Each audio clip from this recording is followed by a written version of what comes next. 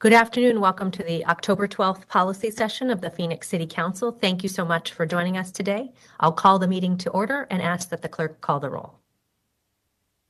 Councilwoman Ansari. Here. Councilman DeCiccio. Councilwoman Guardado. Here. Councilwoman O'Brien. Here. Councilwoman Pastor.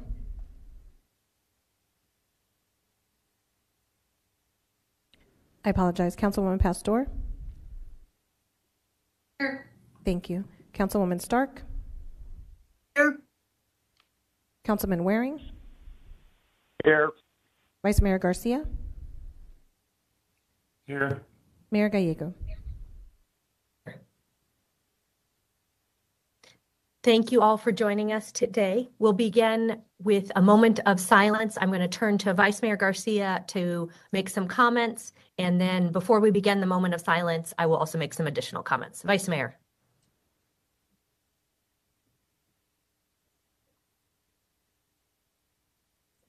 Unmute. Can't hear you. Sorry about that. I wanted to take a moment to honor the life of two great Phoenicians who we lost recently. First, Hans Hughes. Hans was a downtown Phoenix ambassador and beloved member of the Garfield neighborhood. He was a fixture of our downtown community and a kind soul who greeted everyone in Phoenix with a smile. He is dearly missed by his family and by our Phoenix team. His passing on September 21st has inspired many to take action, whether it is to be kinder to one another or to petition the city for protected bike lanes. Our team hopes to honor his legacy by working hard to make sure that cyclists and pedestrians are safe on our streets. There's a picture of Hans, who many of us ran into downtown. He's also active in gardening and in the Garfield neighborhood, and he will be missed. Next, I also wanted to take a moment to honor a dear friend, Nick Osa. He spent his life documenting the stories of our social justice movement here in Arizona, and many other work in Arizona, as he was a photographer for the Arizona Republic. He was also gentle, thoughtful, and full of energy. I'm going to miss him dearly, and I know that his memory will live on through his kindness he showed, through everyone, through his amazing photography, and the work he did. I know, Mayor, you wanted to make some comments as well, but really wanted to honor Hans and Nick today as two people that have been crucial and brought a lot to downtown Phoenix and the social justice movement of Arizona. Thank you. Thank you so much, Vice Mayor. Huge losses. It has been a year of huge losses, and this feels like a particularly difficult period since we last met. Our city employee family has experienced loss yet again, and the Arizona law enforcement community has experienced loss again, as well as so many families. So would urge everyone to please stay safe out there and would ask that all join the council in a moment of silence. Thank you.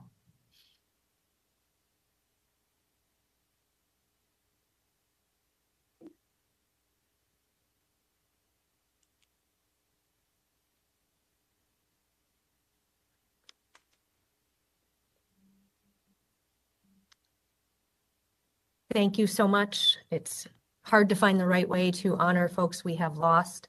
We'll now go to council information and follow-up requests, beginning with Councilwoman Stark.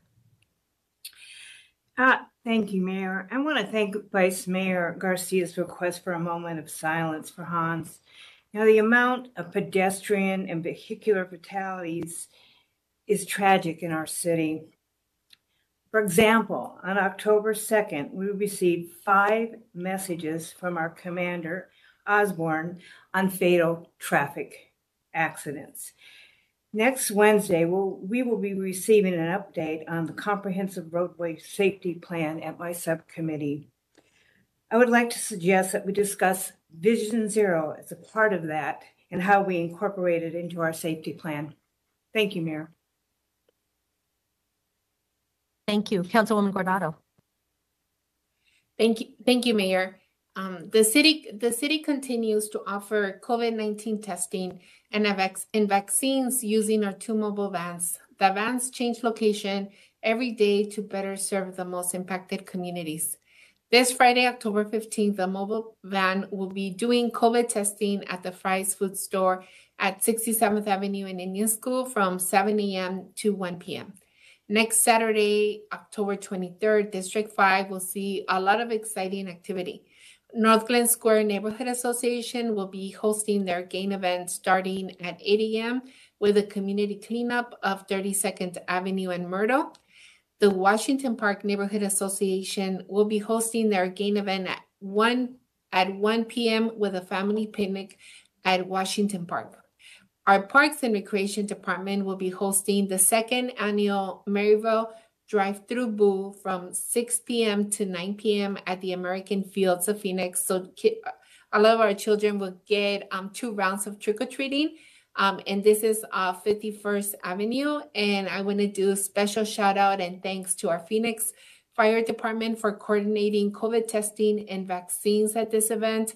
And also thanking the brewers as well for their dedication to our community, all the great events that have already happened and the great event that's about to happen next week, and then stuff that we're looking into as we're headed into our Thanksgiving holiday. We hope to see folks out again and again. Please remember to search Phoenix.gov COVID testing for all the locations of our mobile COVID vans. Thank you, Mayor. Thank you, Councilwoman. Councilwoman Ansari, and then we'll go to Councilwoman Pastor. Thank you, Mayor. We stayed very busy last month in District 7. Just want to highlight a few of the things that we've been up to. First, during Drive Electric Week, which is a week to showcase and promote the benefits of driving electric. It was fun to join Mayor Gallego and check out the Cruise facility, which is one of the many EV companies that are in the Valley, which is now called Electric Valley. So that was really cool. Second, I had a great time touring the Target distribution center right here in Phoenix and checked out firsthand how products are organized and shipped out. One of the things that I was especially encouraged to see and hear about was that Target is actually providing direct tuition assistance for their employees, which has been very helpful in their retention efforts. And this is exactly the kind of good business we should strive to promote in Phoenix. And I would really love to see a Target City downtown, so we'll continue to work on that. Third, we also hosted a roundtable with some stakeholders and community members in Maryville, where we discussed ways we can connect neighbors with city resources, tackle blight, and make our streets safer. So I look forward to hopefully collaborating with my fellow councilwomen who represent the Maryville area to organize around these issues. Fourth, we had a great turnout at our community cleanup in Levine. My team and I joined and had a really good time cleaning up the area. And I want to give a special thanks to Neighborhood Services for coordinating the tool truck for this project. Finally, another piece of good business news on Grand Avenue. We saw 3 new women-owned, Black-owned businesses that opened a couple weekends ago. There's Iced Up, which is an ice cream shop, My Posh Affairs, a nail salon, and Bombshell and Mo, which is a very cool boutique where the owner makes handmade candles. So really huge congratulations to these 3 new businesses. I look forward to supporting you, and I hope everyone will go check them out. Coming up this month, vaccines continue to be a huge priority. They are saving lives and helping us get out of this pandemic. My office is hosting another vaccination event this Saturday at the Jack L. Cuban Elementary School from 8 a.m. to 12 p.m. All 3 vaccines will be offered, as well as booster shots for those who are eligible. So please do sign up at onecommunityaz.com, or you can check out our office's social media for more information. And then last but definitely not least, we're teaming up with Mercy Care, 1 in 10, and Phoenix Pride, as well as the Foundry Phoenix and Fez, to host Pride on the Block. It will be on Sunday, October 24th from 3 p.m. to 8 p.m. It's right ahead of the 40th anniversary of Phoenix Pride. I'm really excited for it. We're going to have music, performers, food and drink specials, and the first 100 attendees will receive a commemorative t-shirt. It is free to the public, but please do RSVP so we have a sense of how many people are coming and everyone is welcome. So hope to see you on October 24th. Thank you. Thank you. Councilwoman Pastor. Thank you, Mayor. Today we celebrated the 3rd anniversary of our First Responders Cancer Screening Program. You may move the slide. We have screened 2,000 first responders and we have caught 75 cancers in the early stages. Today we added a new blood test that can detect 50 cancers in their earliest stages. I'm proud to say Phoenix is a leader in the nation for cancer prevention. Early detection saves lives. We have Breakfast of the Champions. On September 25th, my office hosted our first annual Breakfast of the Champions to thank and honor our community leaders and Block Watch leaders. It was a great success and I look forward to doing this every year. Sit, stay, heal as I talk about this. This is Lolly. Lolly's mom, Crystal, just got back on her feet and took Lolly home on their new apartment. Crystal said it was such a blessing to have a safe place for Lolly. It was her #1 reason for not getting into a program or getting assistance before.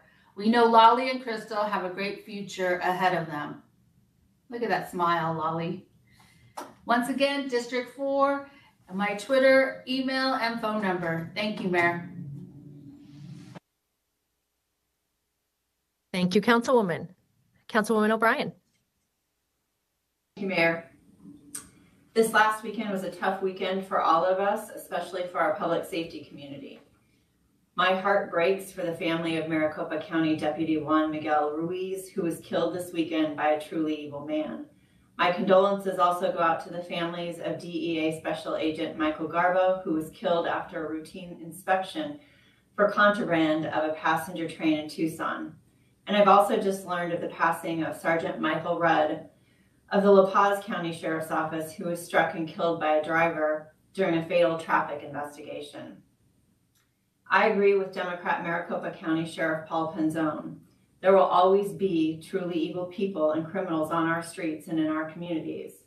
Without the support from our city staff and elected officials, our officer numbers will continue to drop, and as a result, our communities become more and more unsafe. Now, more than ever, we need to support our public safety first responders. Tomorrow, I will be participating in the Police Department Civilian Training course so that I might better understand the day-to-day responsibilities that comes with wearing a badge. I encourage my fellow council members who have not yet gone through this experience to join me. By walking a mile in each other's shoes, only then can we begin to understand each other better. Thank you, Mayor. Thank you. Any additional council member comments? I want to echo what my colleagues have said, ranging from recognizing loss to the importance of vaccination. Thank you to Councilwoman Stark and the Transportation Infrastructure and Planning Subcommittee for their important work on pedestrian safety. We had a great kickoff to the Comprehensive Roadway Safety Action Plan and looking forward to the next stage moving forward in that as well on Friday. And we'll be hearing about these issues for quite a while as the city continues to move forward. I'd like to congratulate new Assistant City Manager Lori Bays. Congratulations. We are so pleased to have you as our Assistant City Manager. Lori has served 25 years in the public and private sector, including most recently as our Human Resources Director here at the City of Phoenix. And our very own Phoenix Mercury have made it to the WNBA Finals. After defeating Las Vegas, the Mercury are in a best-of-5 series against the Chicago Sky, so be sure to turn in to Game 2 and support the Mercury at 6 p.m. on Wednesday. This is the 5th time the team is taking part in the series. They have already won an astounding 3 times. I know that the Mercury has the experience and the star power to clinch another title for our city. And both as mayor and a Phoenician, I want to say good luck. I'm confident that the Mercury will bring home another championship, and so confident that I have a wager with Chicago Mayor Lori Lightfoot, which includes a variety of goods from women-owned businesses, including in the unlikely event that the Mercury do not take it home. This is a nameplate from 2 women-owned businesses Latham Electronics, Inspirit Electronics, women-owned business doing advanced manufacturing, and they would make Mayor Lightfoot her very own nameplate, again, in the unlikely option that the Mercury do not bring it home. Also wanted to let people know that for Momentum 2050, the regional transportation plan, today is the final day to provide comments. And then if you're looking for something fun to do this weekend, I would encourage you to check out Construction at the Arizona Center, where amazing design teams have built canned goods into beautiful, impressive sculptures. The food will benefit St. Mary's Food Bank and is a neat exhibition for anyone who appreciates construction and creativity. With that, we will move forward to the meat of our council agenda. We do not today have a call for an executive session. We first reserve a time at the beginning of the council meeting for budget reports and updates by our city manager. So our new city manager, Jeff Barton, is with us. Jeff, do you have any updates today? Mayor, the only update I would give is that today marks the kickoff of our 3+9 process. So all of our budget and fiscal staff across the city are now busy getting into starting to craft next year's base budget, which we'll bring back to council later in the fall. So I would just like to wish them happy 3+9. Well said. We next move to item agenda number 1, Office of Heat Response and Mitigation Overview and Discussion, an incredibly important effort, particularly as we come through yet another difficult summer. I will turn it over to Karen Peters, Deputy City Manager, to introduce the item.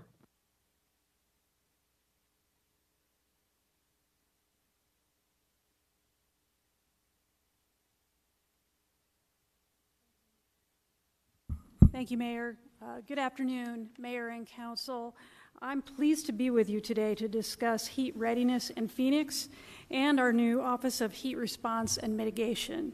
With me to present are Dr. David Handula, whom I will introduce more fully a little later, and Anna Bettis, Healthy Cities Program Manager with the Nature Conservancy in Arizona. Just last week, the world's leading scientific publication, Nature, published an article with this headline. The article called for cities to significantly step up their efforts to address challenges associated with extreme heat and recommended a number of particular strategies. As you know, Phoenix is often ahead of the curve in pursuing cooling strategies and programs to keep residents and visitors safe. And today I will share an update on our continuing efforts to do so. One of the key recommendations from this article was for cities to create new positions and accountability structures for heat management. Thanks to your vision, we were months ahead of that recommendation in the draft budget from this past spring that was ultimately approved in July. As you know, our most recent budget included a $2.8 million climate and heat readiness investment, which included resources to support 14 new positions spread across 3 departments, as well as support for critical infrastructure like trees and irrigation lines, and information and data resources, including updates to our city's tree inventory. The majority of that funding, $1.5 million, is allocated to support the Street Transportation Department Cool Corridors program, with additional funds to the Parks Department, including 5 new positions for tree planting and maintenance, and updates to our tree inventory, and to the Office of Environmental Programs to conduct greenhouse gas and air quality work. The Fire Department also added 5 positions to support the Solar Energy Inspection Program. Climate and heat readiness investment was one of the most popular and broadly supported items in the budget during the public engagement process.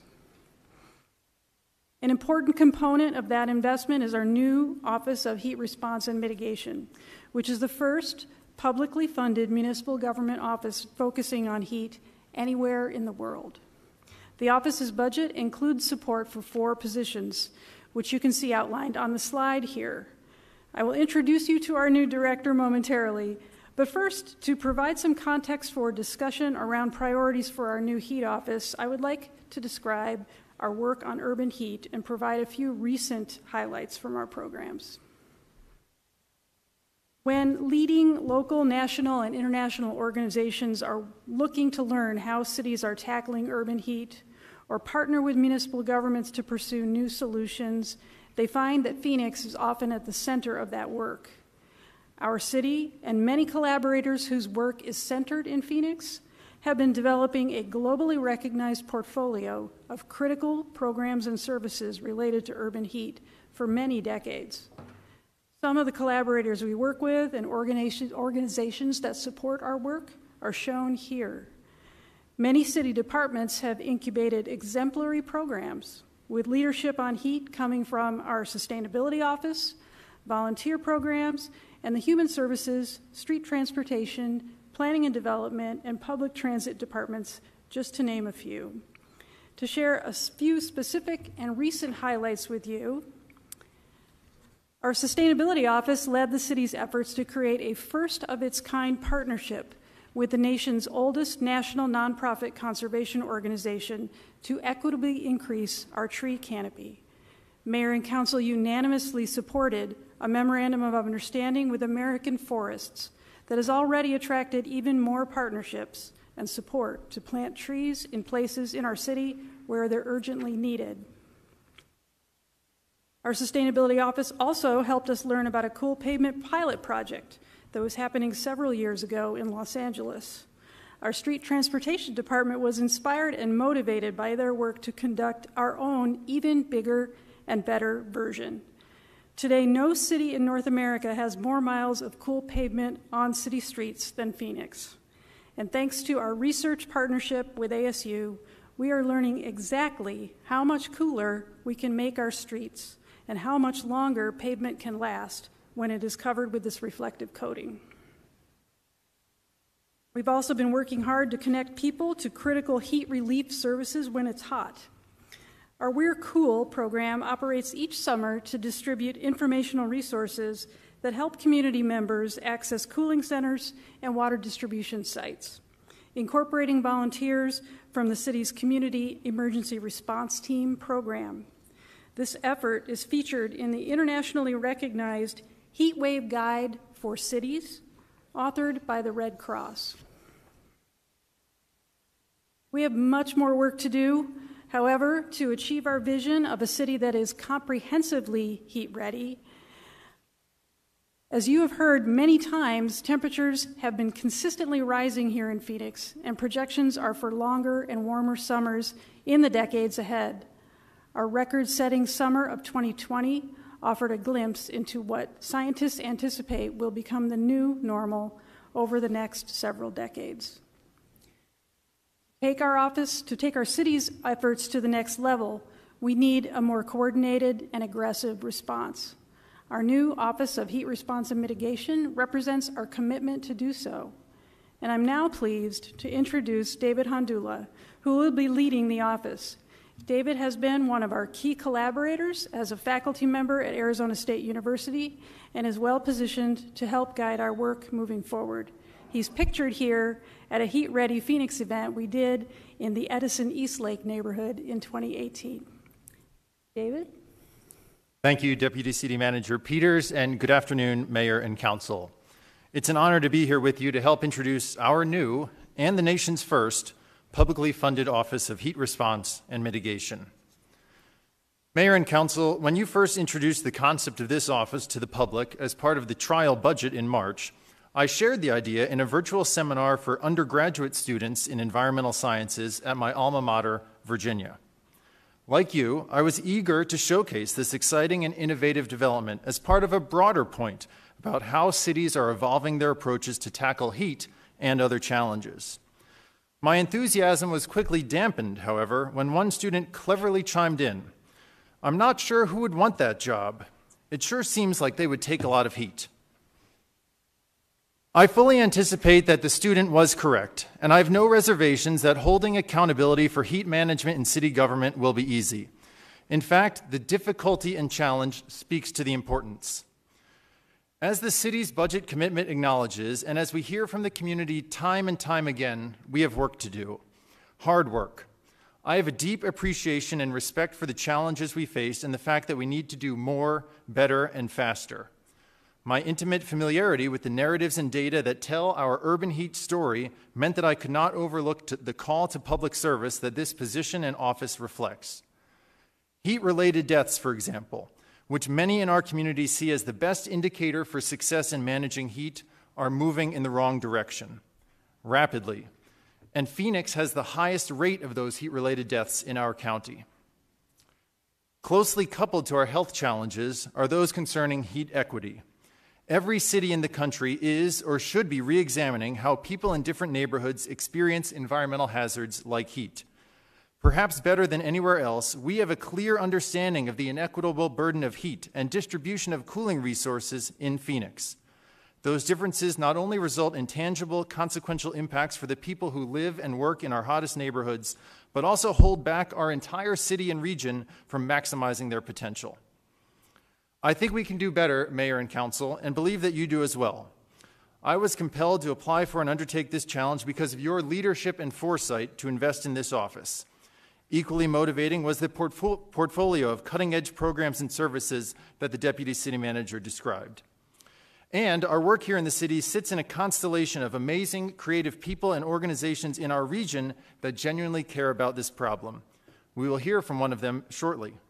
Strong partnerships across our region are a prerequisite for the success of this office, and I'm comforted knowing that we already have many and can continue to develop many more. Let's talk about the plans for the new office. As you're likely aware, we are just getting up and running. This is my 7th day as a city employee.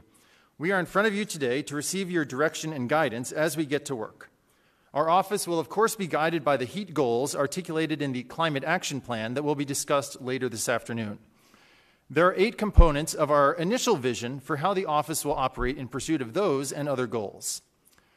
We will have a dual and equal focus on heat response, helping people cope with heat, and heat mitigation, strategies to cool the city and make it more comfortable.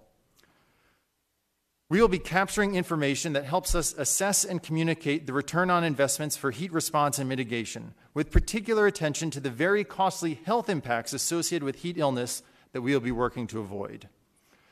We are going to be creative, intentional, and science-based in the metrics we use to describe heat challenges and successes in our city, paying particular attention to spatial patterns in the data.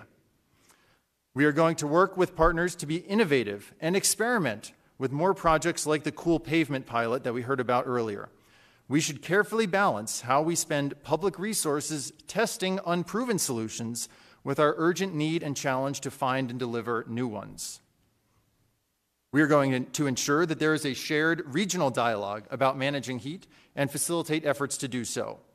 We will also participate as best as possible with national and international institutions focused on urban heat, not only to showcase our own work, but also to bring new ideas and hopefully new resources to our residents. But these last 2 points will be our anchors. Over the past few years, my colleagues and I have spent a lot of time in the community working with partners to understand and document people's experiences and what they want to see improve. Much of that work was embedded in the Vitalist-funded Nature's Cooling Systems project that we will hear about shortly. The Heat Action Plan and Guide that project produced will very much be a navigational beacon for our office, both with respect to specific community needs here in Phoenix, as well as for principles and practices for listening to and learning from our community. I am very well aware that we have decades of reports, surveys, social media comments, plans, and other mechanisms of public input that already provide an inventory of what our community members want and where and how they want it. Our office will work to be responsive to that past dialogue while ensuring that we have a dynamic and active conversation with neighbors and community groups moving forward.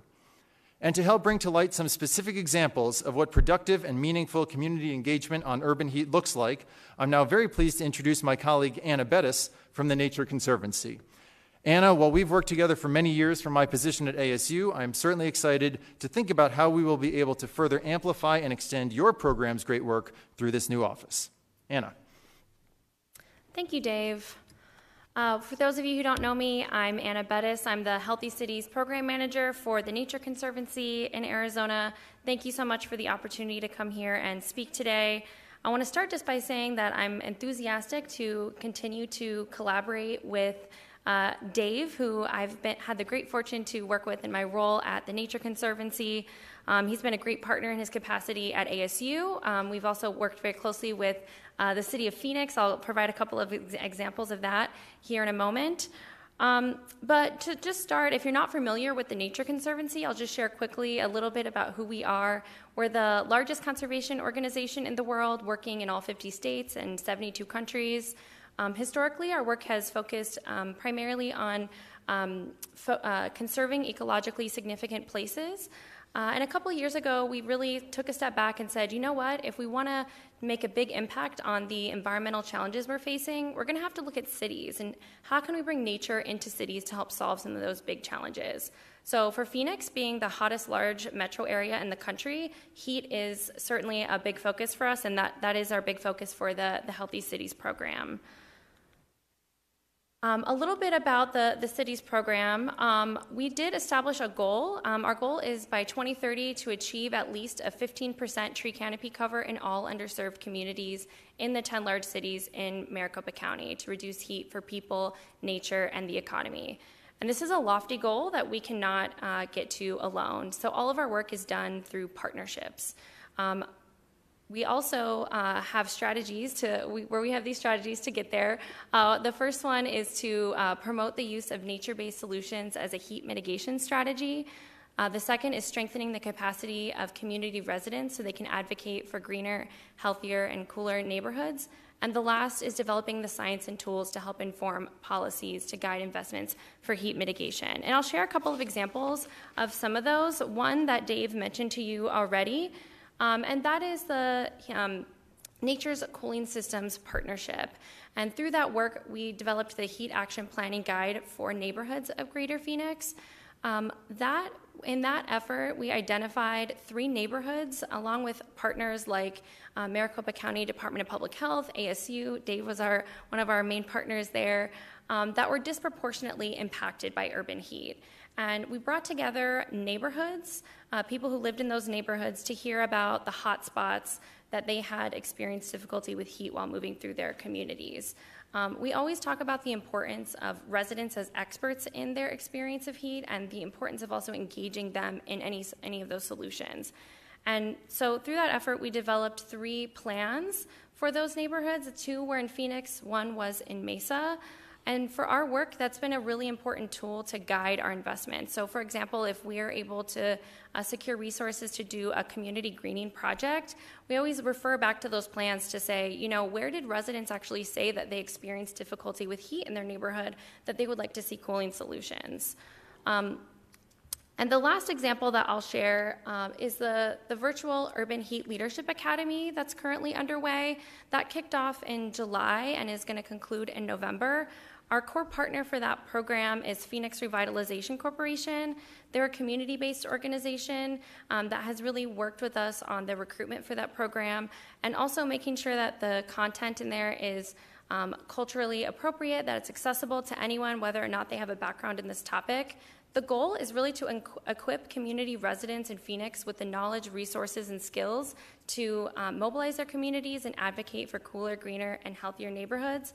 It's open across Maricopa County, but we certainly have really the most participation from residents in Phoenix. That program also includes a lot of these partners up here. We worked with Dave on the heat lesson. We also worked with the City of Phoenix closely to actually kick off the program. We brought in Mark Hartman to really give an overview of what are the big sustainability challenges in our region, what are the things that the City of Phoenix is doing to address those, how can residents really get involved. And our idea here is not just to train residents, because training is good, education is good, but the idea is to really develop a cohort and a group of community leaders that are really advocating for solutions to heat. And that is my last slide. I just want to reiterate my enthusiasm for working with this office. There is a large group of stakeholders who are eager and excited to collaborate with Dave and this new office and really a readiness to work on these issues. So commend the City of Phoenix for establishing that. Thanks. Thanks so much, Anna, for your remarks and well wishes. To wrap up, Mayor and Council, I'd like to briefly highlight the work that our office is already undertaking just 7 days in. Although we're enjoying the early signs of fall and cooler weather today, the heat office has important work to do year-round. The tree planting season is immediately upon us, and realistically, there are only 6 months to go to ensure that all of our heat response programs and services are ready to go for the next warm season. Our current efforts include meeting with mayor and members of council, as well as department heads and other key stakeholders to review priorities. We are connecting the office to the community, first through a series of media engagements and subsequently visiting important commission and board meetings. We are staffing the office. We're very fortunate to have already onboarded a talented administrative assistant, Michelle Litwin, who brings several years of experience working with relevant city programs. Our next hire will be the tree and shade administrator that the community has expressed a lot of support for over the past several years. We are working with streets and sustainability to support the Cool Corridors selection and planning process. We're identifying relevant external funding opportunities, and we think that there's tremendous opportunity at this particular moment with what we've heard from the federal administration and their priorities concerning heat. And finally, to acknowledge some other great work happening in the city from a heat perspective that we will support, the photo shown on this slide is a screenshot from the cover of a new educational booklet about heat for the community called Let's Talk Heat, that the Office of Arts and Culture has developed in partnership with ASU. We'll be sharing more about that material and other exciting heat-focused initiatives from their office in the months ahead. With that, thank you again for welcoming me and our office and your commitment to this important topic. We very much look forward to your guidance and direction and are happy to answer any questions. Wonderful. Thank you both, all three of you, for the excellent presentation. We do have 2 members of the public to address the council on this item. We'll begin with Mark Rodriguez, followed by Ginger Torres. Hello, Mayor Kate Gallego. What up, Mayor KG, and everybody at the PHXCC City Council? It's good to hear from all of you guys again. I was wondering that you guys all talking about all these stuff and all this information about all that heat and all that stuff, even though I lived here in Phoenix for like almost 30 years since I was born here in November 26, 1991, is because I want to say happy early birthday to Mayor Kate Gallego, because I send you a birthday card on Thursday. I hope you get it, and I hope you have a great time on your birthday next week, because your birthday is on November 21st. And also a shout out to Yasmin Asari, Betty Wagato, Laura Pastor, Deborah Stark, Ann O'Brien, Carlos Garcia, Jim Waring, Sal DeCiccio, and of course you, Mayor Kate Gallego, because I know you're my favorite, because it's kind of fun to talk to you guys and all that stuff. Even though my birthday's coming up on November 26, 1991, November 26th of Friday, is because it's my birthday, because my birthday will come up next month, because I'm so sorry, guys. It's because I like all talking to you guys and all that. And Mayor KG, I hope you get your card, because I sent it to you, and I hope everything in this community will cool off this fall and winter, because with the Halloween, Thanksgiving, Christmas, and New Year's and all that stuff, it's because I always like those holidays, because I always like to have a cool weather, because I'm sick and tired of the hot heat during the summer and all that stuff. It's because I always been having talks to you guys and all that stuff. And Mayor Gallego, I wanted to say happy early birthday, have a wonderful time, and have a great day, City Council. Farewell. Thank you for your perspective on our heat office. Ginger Sykes Torres is our final comment on item 1. Thank you, Mayor and Council members and Deputy City Manager Peters. I'm the chair of the City of Phoenix Subcommittee on Urban Heat Island and Trees and Shade, known simply as UHITS. Dr. Handula and Ms. Bates have been members of the subcommittee, and I'm so very grateful for their contributions to our subcommittee's work. As we know, rising heat is being recognized as a threat to communities nationwide.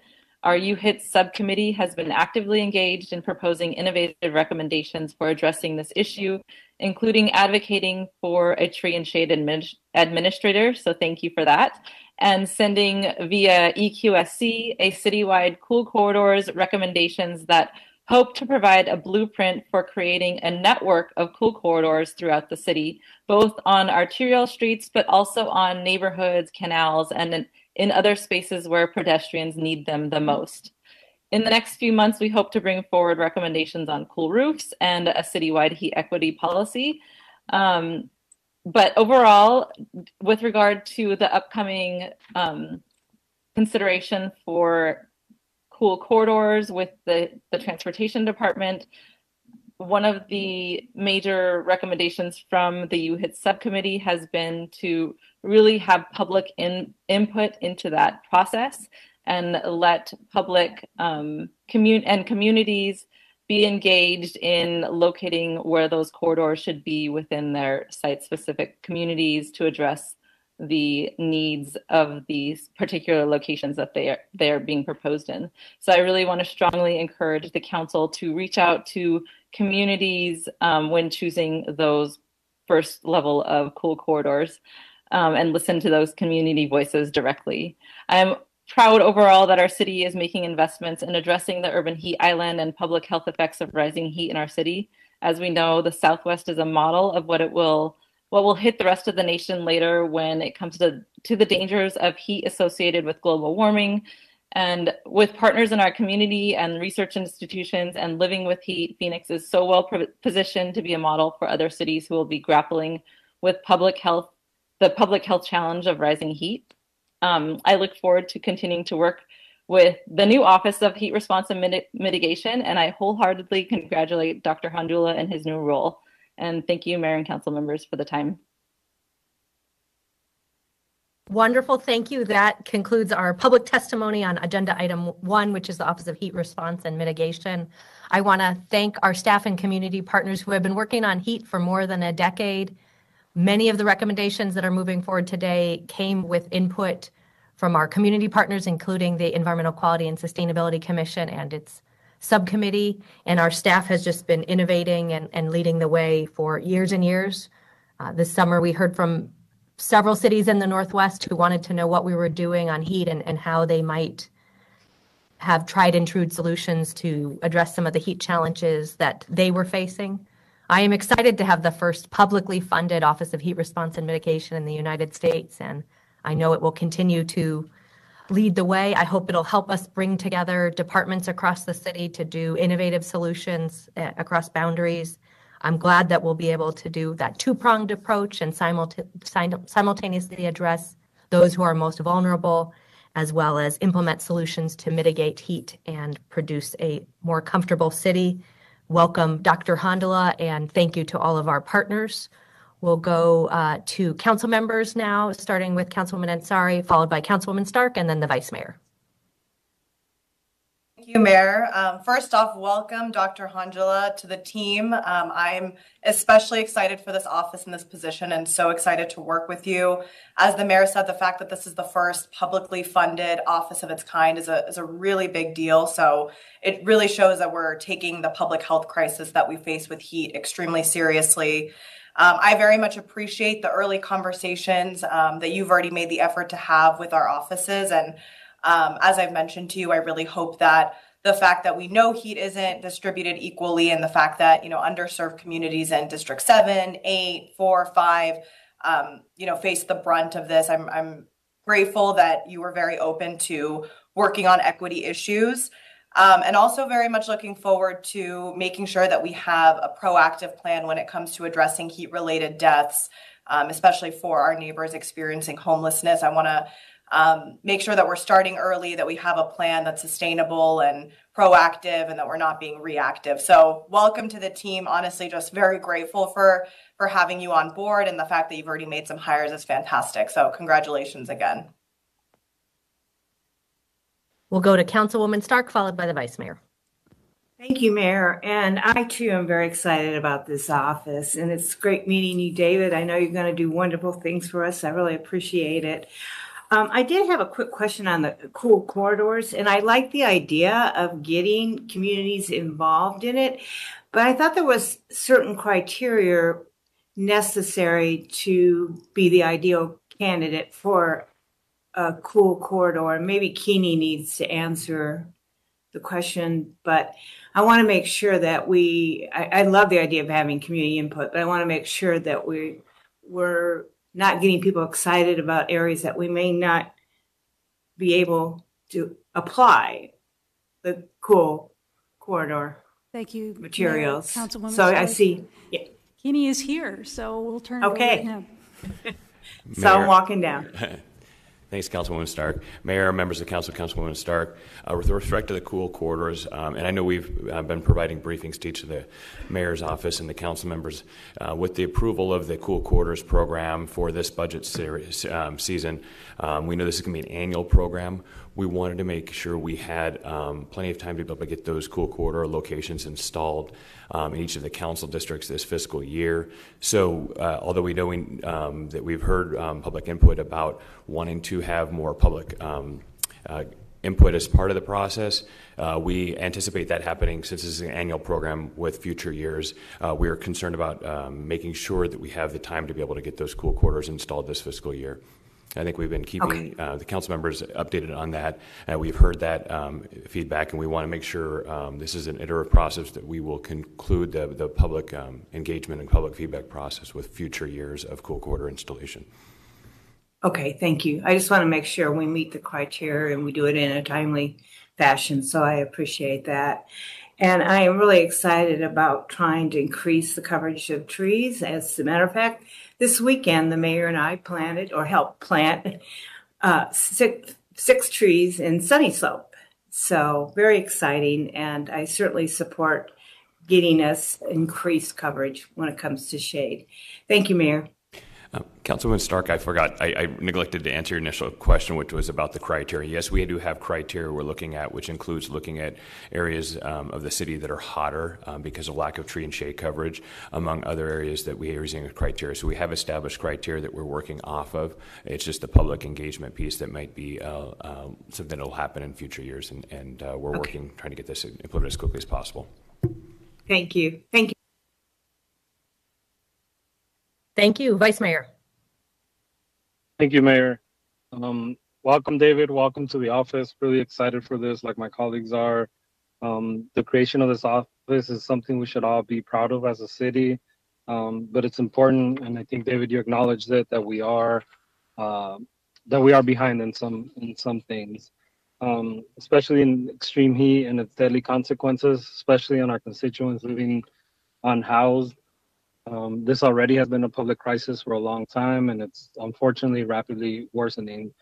I hope my colleagues and I can hold this urgency and do our part to ensure that this office has resources that it needs to act immediately. It is great to see clear set of priorities as this office gets started, but I think it's also important that the office reports back to us once these priorities have more tangible goals or projects that we can be more helpful with. The last thing I want to say is I'm very happy, and I think some of my colleagues have also stated this, to see the office acknowledging that the urban heat does not affect all people equally. I would like the office to consider implementing an equity lens to set its priorities and to ensure that all strategies and efforts keep this in mind at every step of the way, and continuing the process that, that has started already in having community engagement and engagement with all the offices. So no questions, just really excited for the office. Welcome, and looking forward to continuing to support this work. Any additional council member comments? Wonderful. That includes agenda item number 1. Karen Peters, Deputy City Manager, will introduce our next item, number 2, the Phoenix Climate Action Plan, bringing forward after so much work. A very exciting day for our city. Karen. Okay, as our team gets in position. Good afternoon, Mayor and Council. Thank you for the opportunity to introduce the city's 2021 Climate Action Plan. So with me today to present are Nancy Allen, the city's Environmental Programs Administrator, along with Matthew Potzler and Roseanne Albright, also with the Office of Environmental Programs. I want to also acknowledge and thank the many city department staff who helped bring the Climate Action Plan to life. A number of them are here today to be available to answer any questions related to specific projects or programs. I cannot say enough about the hard work and collaboration that our team has done. It is amazing work, and the result is a clear, science-based plan that's also dynamic and flexible. So why do a climate action plan? 2 months ago, the Intergovernmental Panel on Climate Change released its most recent scientific findings regarding the current state of the Earth's climate. The report lays out the most updated, comprehensive evidence that widespread and rapid climate changes have occurred and are intensifying as a result of human activities that increased concentrations of greenhouse gas in the atmosphere, the oceans, and land. Around the world, governments, businesses, and other organizations are taking action, the action needed to halt and reduce the emissions causing these changes, and the City of Phoenix is leading the way. Phoenix voters supported an ambitious vision in the 2015 General Plan to become the most sustainable desert city on the planet, and in 2016, the Mayor and City Council adopted ambitious 2050 environmental sustainability goals to set long-term outcomes to fulfill that vision. Because of these commitments, Phoenix was invited to join the C40 Cities Climate Leadership Group, a network of the world's major cities committed to climate action. With adoption of this climate action plan, the Mayor and Council will reaffirm and strengthen the city's commitment to become a carbon-neutral city by 2050, as well as approve the goals and actions needed to achieve greenhouse gas reductions of at least 50% by 2030. C40's technical team has has reviewed the proposed plan and confirmed that it meets their standards and is consistent with the goals of the Paris Agreement. In just over 2 weeks' time, at the United Nations Climate Change Conference of the Parties, C40 will highlight the Phoenix's and other cities' contributions to the worldwide effort. Phoenix's climate action plan is unique among the plans of other North American cities because it looks beyond simply reducing greenhouse gas emissions to focus also on resiliency, issues that our community is keenly aware of and concerned about, such as water resources and heat mitigation. In addition, the Phoenix Plan is the first to be prepared entirely with in-house resources, compared to others who hired consultants. As you will hear, the plan came together across virtually all city departments and was shaped by robust community involvement. So I will turn now to Nancy, who will describe that process. Nancy. Good afternoon, Mayor and Council members. I'm going to present a short narrative description.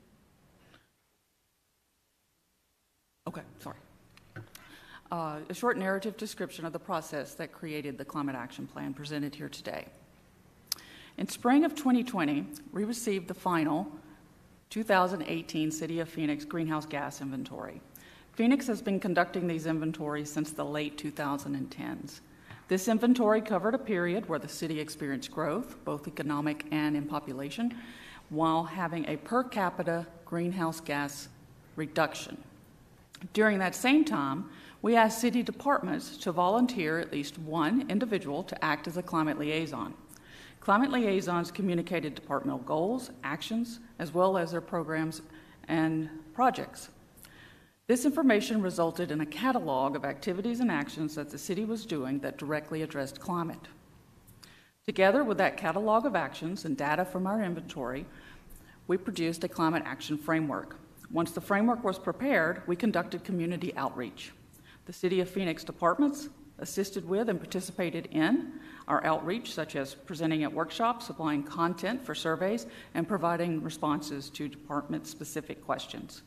Feedback from this outreach effort went straight to the departments, who in turn provided responses back. All of that was integrated into an updated framework document, and that framework document formed the scaffolding that we built the Climate Action Plan around.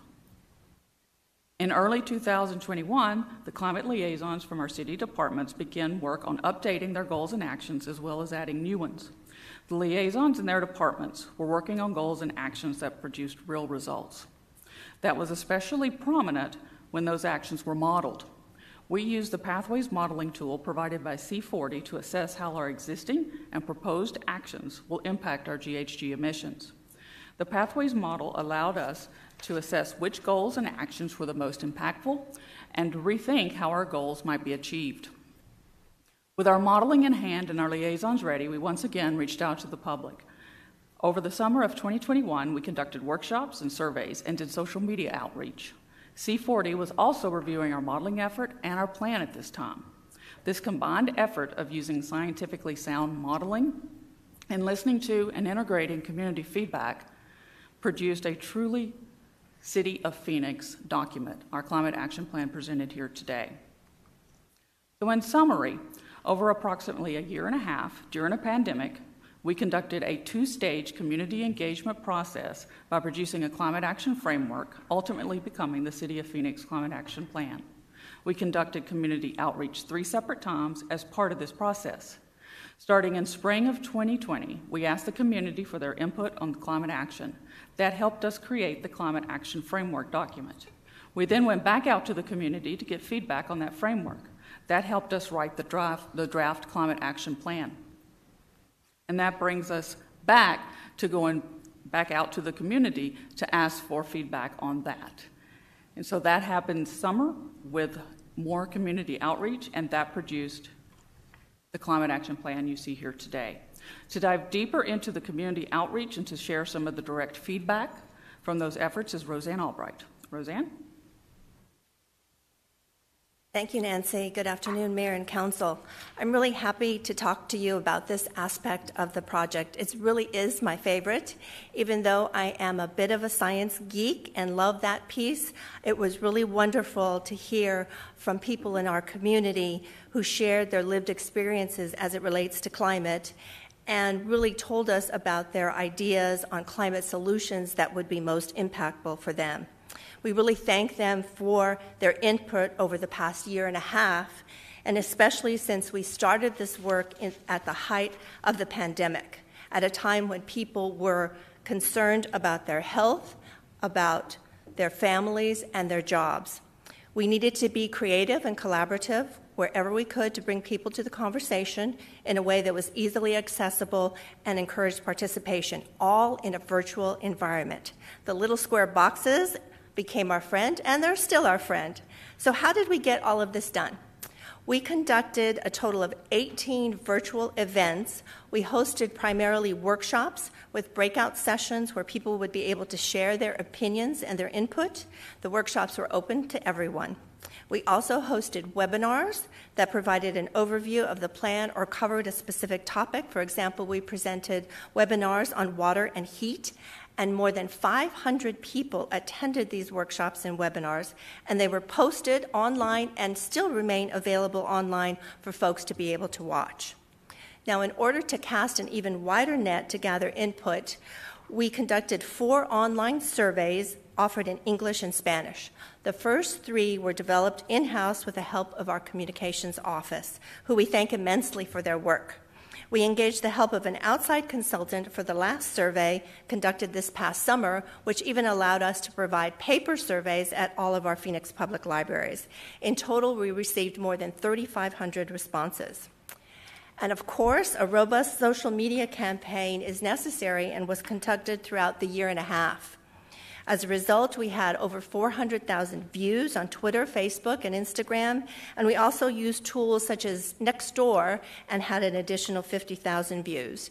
And we didn't stop there. We also used our existing avenues such as our Phoenix at Your Service newsletter and grocery TV video ads that played this summer for another 440,000 impressions as well. So all of that outreach was possible with partnerships and collaboration from community organizations and businesses, and we want to acknowledge and thank partners such as Chispa Arizona, Arizona Youth Climate Coalition, Union of Concerned Scientists, and all of you, Council, for distributing that information to your networks, and to Council Districts 7 and 8, who collaborated with us to host 2 workshops. So now let's talk about what we heard throughout this engagement. So just to give you a few highlights, this is from Chispa, Arizona, Sierra Club, SWEEP, or Southwest Energy Efficiency Project, and Vote Solar. They said, "We applaud and appreciate the city for committing itself to following the Paris Climate Agreement and striving to achieve net zero carbon emissions by 2020. We also heard from Republic Services, who supports the city's efforts with climate work. And the Arizona Diamondbacks supported the plan, and in addition to recognizing the importance of combating climate change, they emphasize that it is smart business. And from SRP, they commented that we share a common vision for a low-carbon future. We also heard directly from organizations like Valley Partnership who voiced their opinions on actions that affect buildings and real estate. So now, what did we hear directly from the public? One of the questions we asked was, how often do you think about climate change? Those of us sitting here at the table think about it all the time. We were surprised, though, that people every day thought about climate change. 59% of them thought about it every day. 59%. So now I'll summarize for you what we heard in our outreach. These are the climate actions that are most supported. Composting at home, electric vehicle charging and making streets where folks can walk and bike, promoting Buy Local Food campaign, reducing upfront costs for climate solutions, offering energy efficiency home upgrades, and at the top was making public transit more accessible and affordable and creating programs that improved air quality. These are the top actions that were identified by the public that were most urgent for the city to address. Planting trees in neighborhoods without trees, fostering a reliable water supply, again, reducing upfront costs for climate solutions, particularly solar panels, and offering no or low-cost energy efficiency home upgrades. And lastly, as we heard from the community, that addressing climate change and taking action, in their opinion, benefits the community as a whole, with improved health of their families, increased renewable energy, an equitable community can result from this work. And in addition, climate action creates a thriving world for future generations and improves air and water quality. All of this input, along with all the information Nancy shared, resulted in a 200-page document that we presented in English and Spanish online at Phoenix.gov. In one of the virtual workshops, a member of a local community-based nonprofit organization stated this about the plan, and I quote, "The document itself was very easy reading. It was very clear and understandable, so I am very grateful that it was an easy read. We are going to dive into this document very deep with the many neighborhoods we work with. We are going to make sure that they understand their level of responsibility to contribute to reaching the goals of the plan." For everyone who contributed to the plan, this really was the best comment we could receive because it came directly from someone working every day to better their community. So now let's talk about what's in this comprehensive, easy-to-read plan, and I'll turn it over to Dr. Matthew Potzler, who was the lead coordinator, researcher, and primary writer of the plan. Matthew? Thank you, Roseanne. Mayor and Council, I will be talking about what's in the Climate Action Plan, the greenhouse gas emissions reductions goals, and goals that will increase the city's resiliency. The plan contains the following chapters. The vision are the 2050 environmental sustainability goals approved by Council in 2016. There's an introduction on where Phoenix stands and its future regarding climate, equity, and environmental justice. The 3 greenhouse gas emissions reductions chapters of stationary energy, transportation, and waste as a resource. They are followed by the resiliency chapters, including financial sustainability initiatives, air quality, heat, local food system, and water. The greenhouse gas emissions and resiliency chapters have goals, and each of those goals has a target and baseline. To meet each goal, actions were proposed by the city departments who will serve as a lead on the action alongside partners within the community with an estimated time frame for completion. The time frame ranges from short-term by 2025 to long-term by 2050. Each chapter begins with a title page like the one you can see for stationary energy, then the corresponding 2050 goal, a background on the chapter, innovation examples from the city, and key achievements. It is then followed by the goals and actions. Following are the main overarching goals of the Climate Action Plan. The greenhouse gas emissions reductions goals include a reduction of 50% by 2030 and net zero emissions by 2050 that were validated by C40 cities. These science-based targets were estimated with C40 Pathways model using Phoenix data. The model was used to identify actions that Phoenix could take and the resulting greenhouse gas emissions reductions. Net zero greenhouse gas emissions means that if greenhouse gases are emitted after 2050, then another source or technology will be used to capture it to remain neutral. These are the estimated reductions, and the following slides will talk about the goals to get there. The stationary energy sector is estimated to see a 70% reduction by 2030. Transportation reductions are estimated to be 28%, and waste sector reductions at 52%. Stationary energy sector has goals to build net zero greenhouse gas emissions buildings. These are energy efficient buildings that rely on renewable sources for energy. An example is the image on your screen of the Sonoran studio. Another goal is to have 15 compact centers where services and goals will be provided locally in the different districts. The reductions will primarily rely upon use of renewable sources for energy. The goals for transportation are to have net zero transportation, where the fleet is electrified or uses alternative fuels, for 90% of residents to live within half a mile of transit, and for 40% of travel to include walking, biking, public transit, and ride sharing. Waste goals include promoting the circular economy, becoming a zero-waste city through reducing waste, recycling and composting, and increased landfill gas capture. And next I will talk about resiliency goals. So resiliency goals are specific to Phoenix and of high concern to its residents. For example, 81% of the participants in the Draft Climate Action Plan survey are concerned about drought. The resiliency goals in the plan fall under air quality, heat, local food system, and water. Along with creating new programs to address air quality, other actions within the plan will reduce emissions of air pollutants to help meet national standards. These include projects like street improvement projects where air pollutants like dust will be reduced. Heat goals include reducing the urban heat island effect, meeting the 25% tree and shade canopy goal, for residents to have access to parks and open space within a 5-minute walk, and for an increase in parks and paths and greenways. An example of this is co-pavement, where roads are coated in a lighter colored material that have been shown to reduce temperatures locally.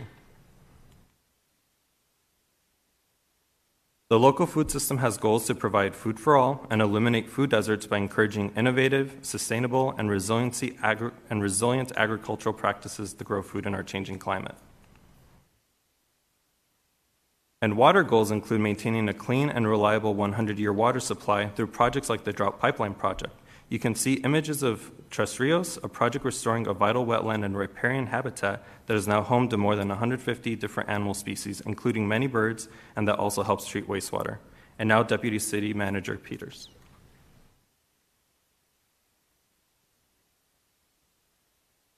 Thank you, Matthew. So, in summary, the Phoenix Climate Action Plan was the result of an innovative, multi-phased approach to community involvement, completed entirely during a pandemic. The plan comprehensively documents the city's past and ongoing climate work, while also detailing a pathway for achieving carbon neutrality. The plan is a living document that engages the community to continue working with the city to achieve the goals. In fact, we will be right back out in the community in 2022 to share the latest emissions data and revisit the goals and actions, and are looking forward to the recommendations of the Mayor's Ad Hoc Committee on Electric Vehicles coming soon. And then finally, this plan implements the Mayor and Council's direction to lead the way on climate action. With that, staff recommends that the City Council approve the 2021 Climate Action Plan. We're happy to take any questions.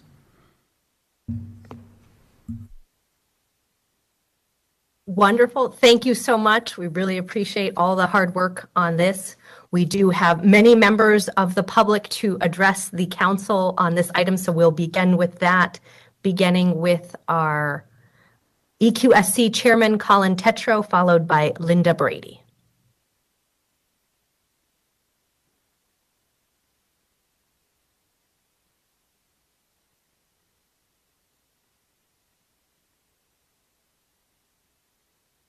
NGO sustainability expert.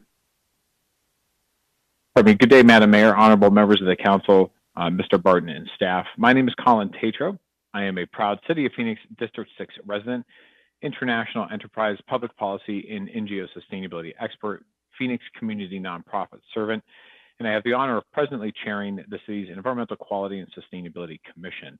For years, I have dedicated myself in service to provide counsel, support, and engineer solutions for the city in an honest broker and pragmatic perspective. I am present to speak wholly and declaratively in favor and support of the city's climate action plan. I hope each of you will join me. This document, which is intended to be dynamic and evolutionary in nature, sets the framework and plan on how Phoenix will create a community where people, our environment, and our economies will continue to thrive into the future. Indeed, good governance dictates that we think about the future in a sophisticated manner where we seek to create a shared value for all of our residents. The city's climate action plan lays the pathway for us to achieve that virtuous future for all.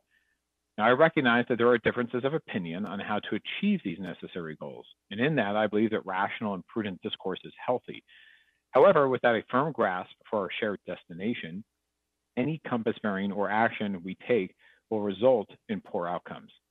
The city has an opportunity and a responsibility to act, and to act with a bias for impact and with alacrity in addressing our global and local climate crisis.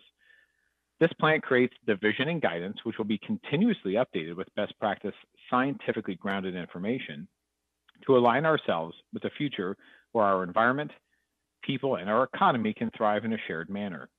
This work is buttressed not just by the work of staff in other peer cities, but is echoed in practice by the overwhelming predominance of the world's leading companies, global capital markets, government bodies, environmental leadership, and yes, economic development leadership. I encourage and request your affirmative vote for this proposed plan. Madam Mayor, honorable council members, Mr. Barton and staff, thank you for the consideration of my input and my comments. That concludes them. Thank you. Thank you for your service. We'll have Linda followed by Ginger Torres. Good afternoon, Mayor Gallego, Phoenix City Council and staff. I'm here representing SRP today and want to thank you for providing another opportunity for us and others to review the climate action plan. We're pleased that the city incorporated some of our recommendations during the draft planning process. And also thank you for including specific dates, quantified outcomes, and a clarified baseline across most major goal categories and supplementary goal actions. I also want to compliment city staff on the amount of work you put into the plan and for your community outreach and engagement. We noticed that in the latest review of the plan, there are two technical corrections needed in relation to SRP's sustainability goals. So we submitted those separately to staff. And we hope that there will be an additional opportunity to review before finalization of the plan. Overall, SRP is excited to participate in the development of this climate action plan, our partnership with the city, and we look forward to assisting you with implementation of these ambitious goals. Thank you so much for your time.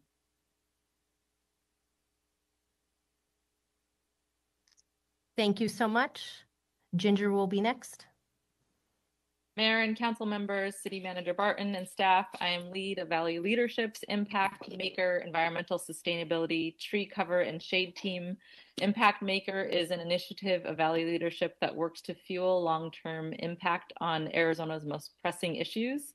Valley Leadership's Impact Maker Environmental Sustainability Team would like to express support for and urge City Council to vote to approve Phoenix's 2021 Climate Action Plan. This plan presents an exciting opportunity for Phoenix to address environmental issues while increasing economic opportunities. As a desert city in the epicenter of the climate crisis, we need to implement the strong actions outlined in this plan to guide the way we tackle deadly heat, rising energy costs, poor air quality, and drought.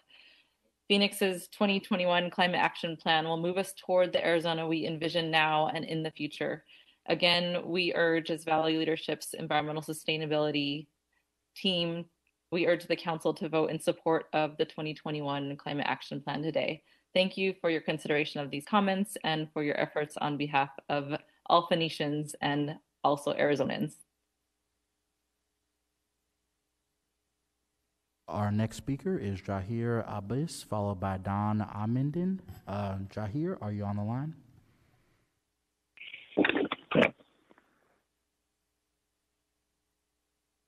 Oh, Jahir, are you on the line? Yes. Oh, we can hear you and you may proceed. Hello. Hi. Hello, City Council member and Mayor Diego Phoenix. My name is Jahir Abbas, and I am volunteering with Central Arizona for the Sustainable Academic or CASE in Phoenix. I am here to support the 2021 Climate Action Plan. When I was volunteering on South Phoenix, there are no trees or shade, and it is very hot.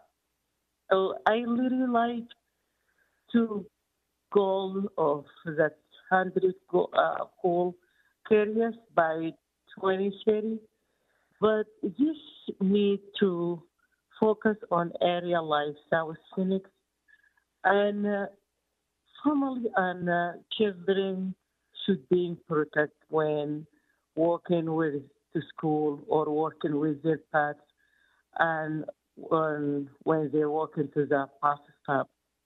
And the other point too, I have talked to many families about improving our land. It is still very expensive for many people.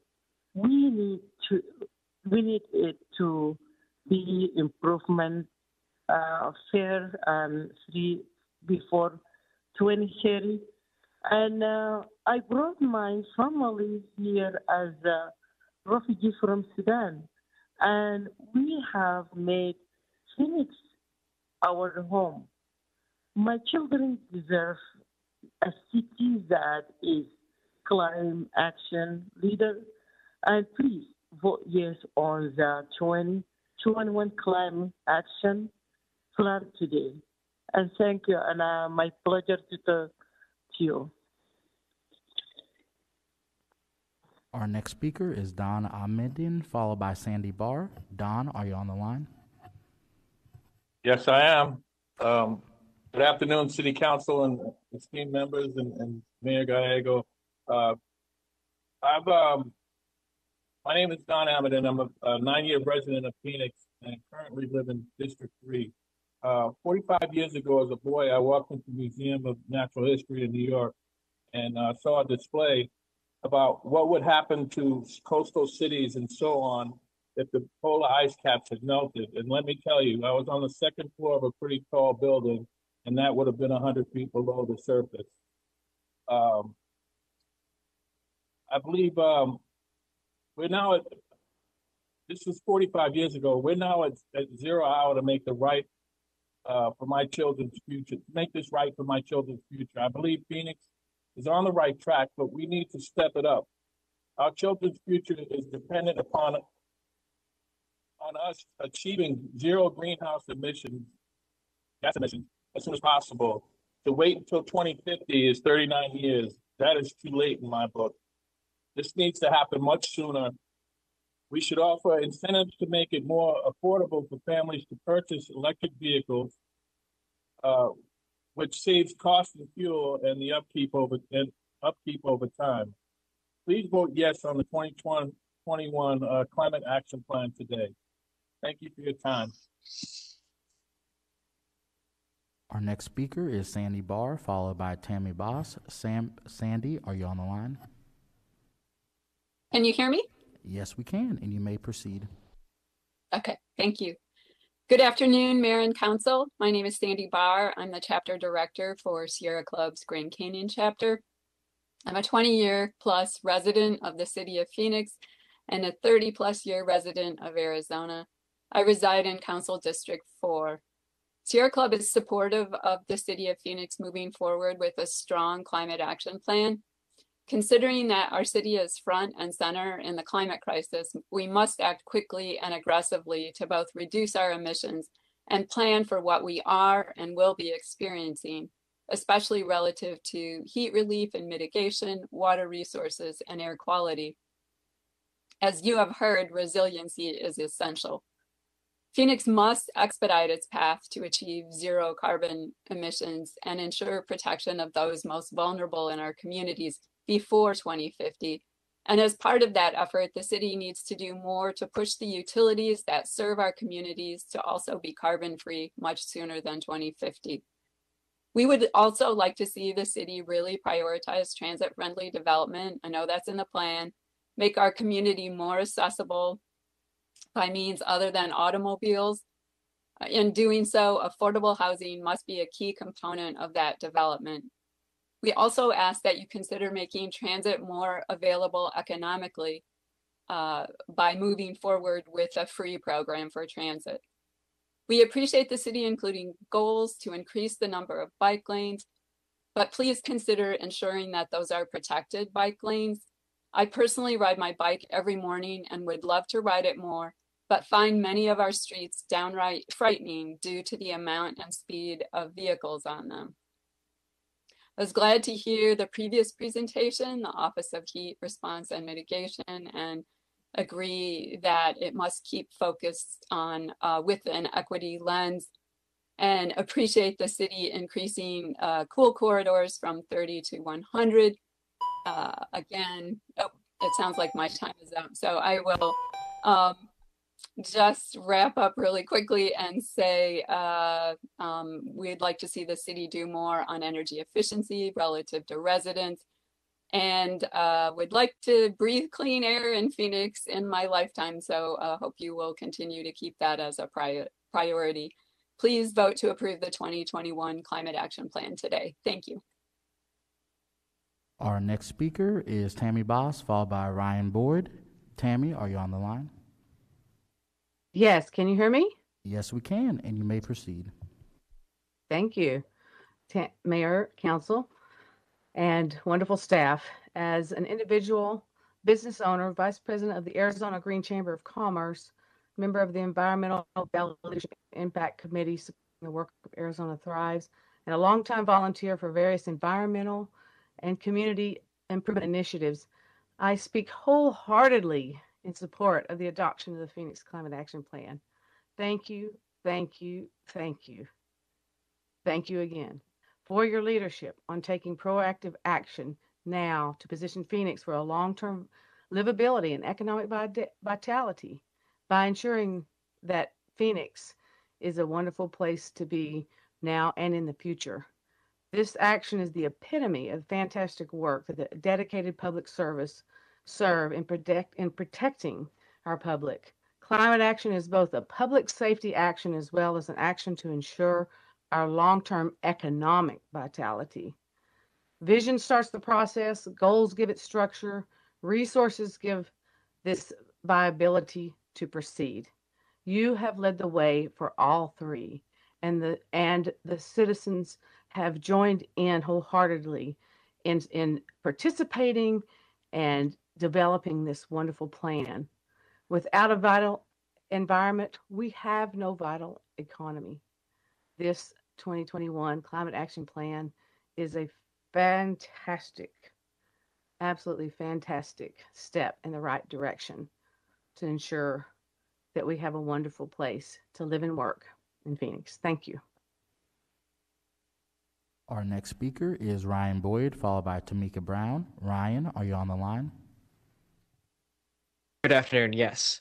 Mayor, members of the council, for the record, Ryan Boyd with the Urban Phoenix Project, speaking in support of the Climate Action Plan today. And in particular, I want to give some recognition to the mayor, Councilman Waring, Councilwoman Ansari, and Vice Mayor Garcia, who we've had extensive conversations with, and the staff for adding in the land use components into this next draft. We felt that that was a very important thing that was missing in the first draft, because if you really want to take these bold actions on climate and support the public transit that was so highly up there in the presentation at 76% of respondents and other items, you really need to have those compact cores that are mentioned in the general plan, in the village plans, to allow people to walk, bike, ride a bus real quickly to their jobs, to their stores, to really create that environment and just cut down on the use of vehicles to bases that are creating these emissions and really driving up greenhouse gases. Beyond that, we want to just note here that we would, in theory, if we had all the cards, would love to see the prioritization of the transportation items. The transportation goals for public transit, despite how popular they are still all long-term, and we're really concerned about that. As we look into our momentum plan, as mentioned earlier today, those aren't really prioritizing creating public transit that's frequent, that's free and reliable, so that individuals can use public transit to get around the city and to make their needs met. And that's one of our big things here, is if we want to create an environmentally safe community, we need to be investing now in ways to make that walkable, bikeable, and safe. With that, again, in support of it, and thank you for your time today. Our next speaker is Tamika Brown, followed by Tim Brown. Tamika, are you on the line? Yes, I'm here. Yes, good afternoon, City Council and Mayor. Hi, my name is Tamika Brown, and I lived in Phoenix for over 11 years, and I'm a resident of District 5 and a worker at the Downtown Convention Center. I'm calling to urge City Council to vote in support of a strong climate action. As a resident who suffers from respiratory issues and relies on public transportation, I know that we need permanent fare-free transit sooner than 2030. In order to improve air quality for the residents like myself and make the city more accessible to people who choose not to own cars, as the population gets bigger, I believe that we need to make sure we grow in the right way by putting more money into green, energy-efficient technology that will make the city of Phoenix a great place to live for my children, seniors, and people with respiratory illnesses. We need to pass the 2021 Climate Action Plan now. Thank you for your time. Our next speaker is Tim Brown, followed by Hazel Chandler. Tim, are you on the line? I am on the line, and I'm sorry to ask the same redundant question. Can you hear me? Oh, yes, we can, and you may proceed. Thank you very much. My name is Tim Brown. I've been a resident in the Valley since 1974. For over 47 years, I've watched the growth of our population, our traffic, the freeways, the concrete and pavements, the heat islands, and the increase in air pollution. Like other big cities, we must address the problems of our growth and sprawl, but in conjunction with the reality of our unique environment and climate change. My prioritized concerns environmentally are the sheer number of fossil fuel vehicles in Phoenix, polluting the air with exhaust, and the disintegrating rubber tires. You think about it, there's millions of them, and the particulates, and the need for necessary air conditioning for people who cannot afford its cost, access to more frequent low or no cost transportation, and the lack of water. I'm not sure you can do anything about that one. These items consume the most energy and ultimately impact our ability to live here. Our current energy comes from climate changing fossil fuels, and the plan correctly addresses and includes the transition from fossil fuel based energy to non-polluting alternative energy production.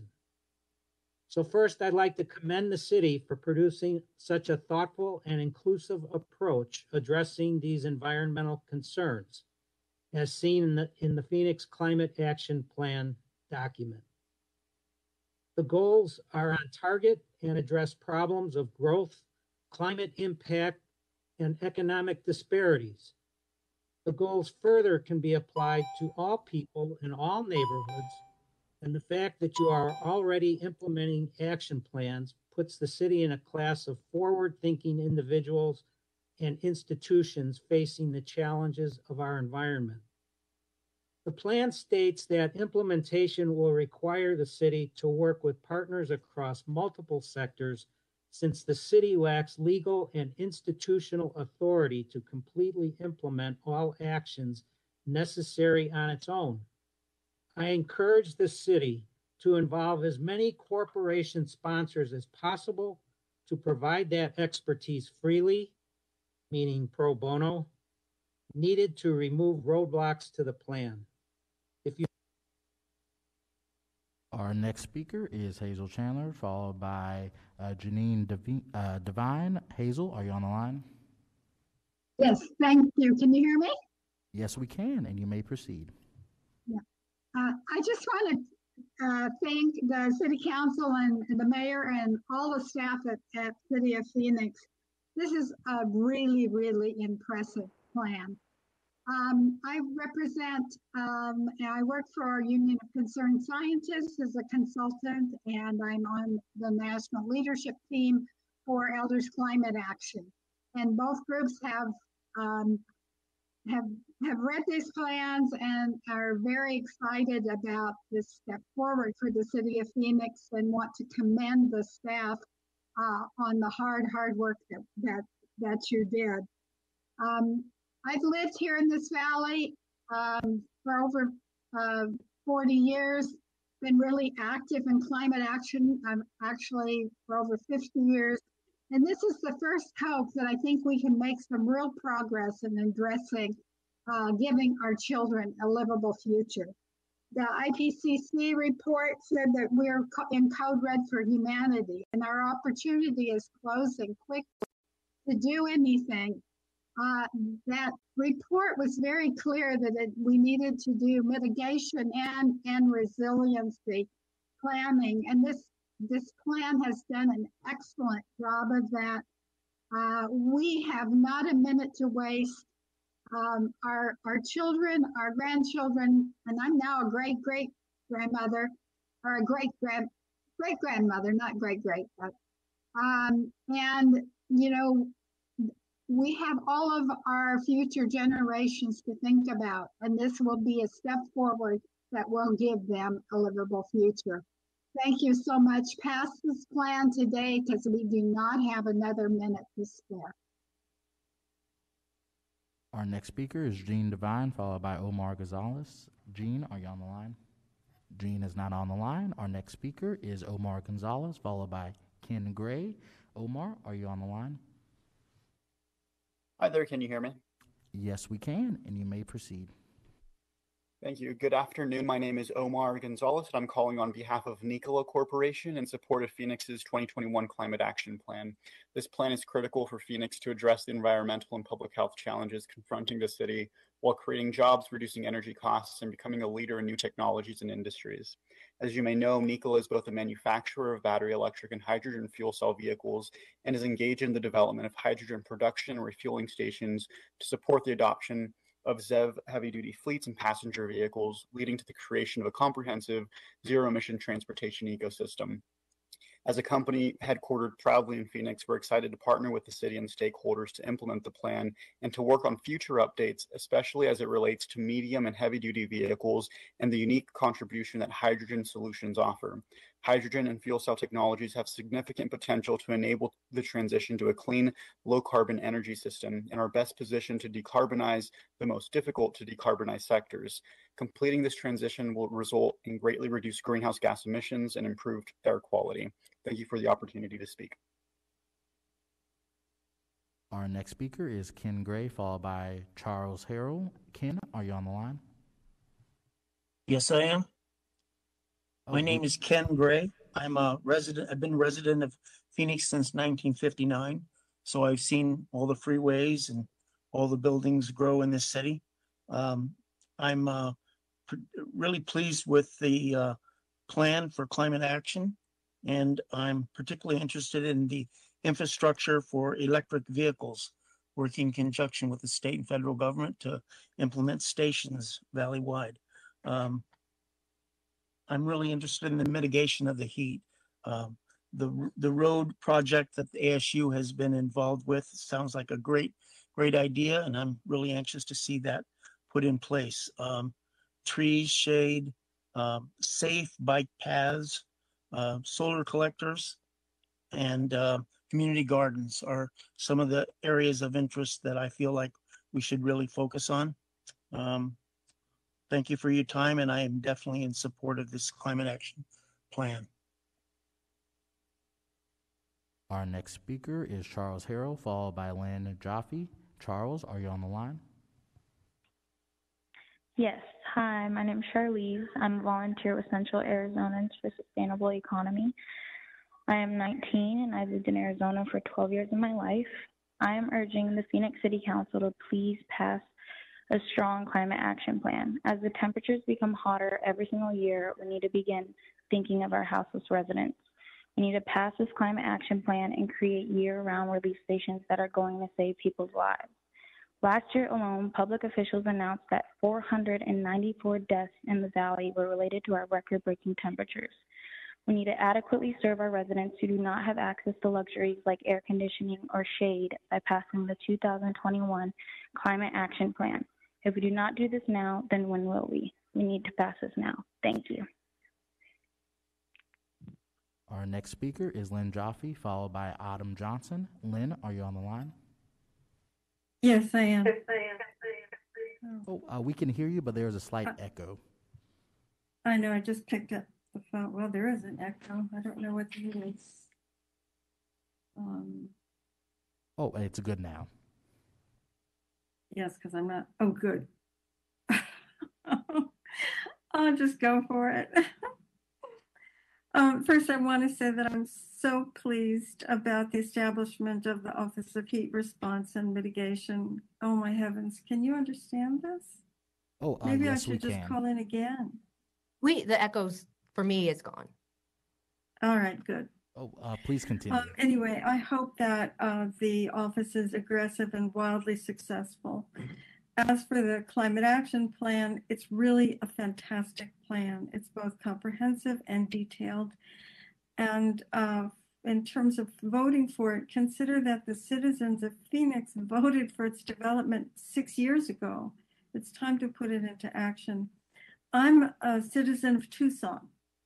And for me, this plan is a model for other cities to follow, but only if they see it work. It does no good as a paper document. It has to be implemented fast and aggressively.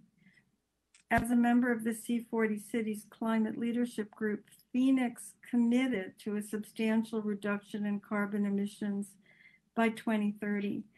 Regional discussions that you've been doing and the partnerships that Phoenix has initiated will give others incentive to institute similar plans, but only if they see the results of yours.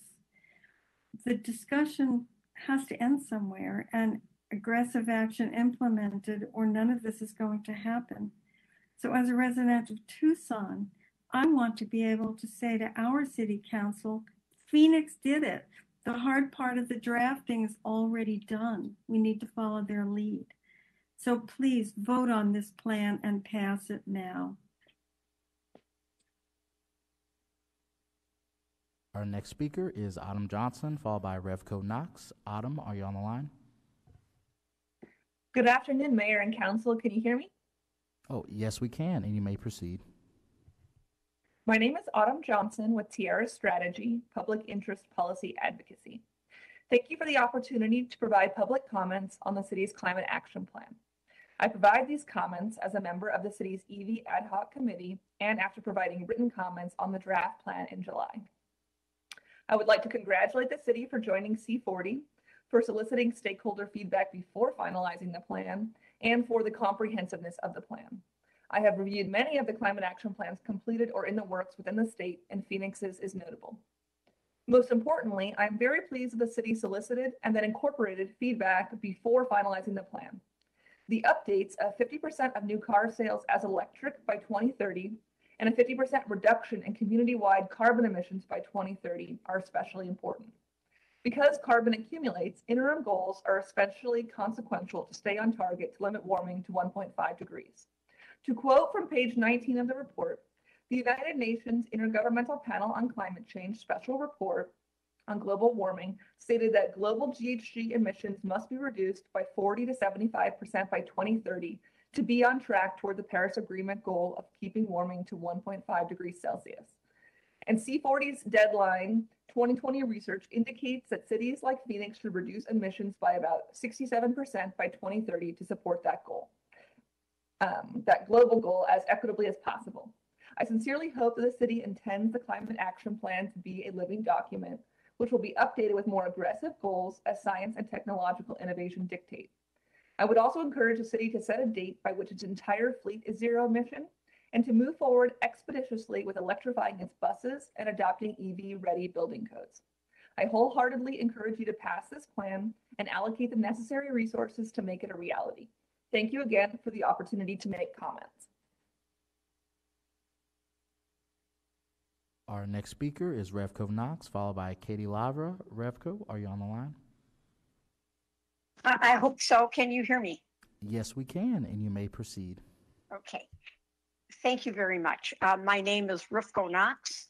I have lived in the city of Phoenix since 1966. I live in Council District 1, and I am very excited and honored to be able to speak to the mayor and council and the wonderful staff that prepared this plan, in which I am very, very strongly in favor of.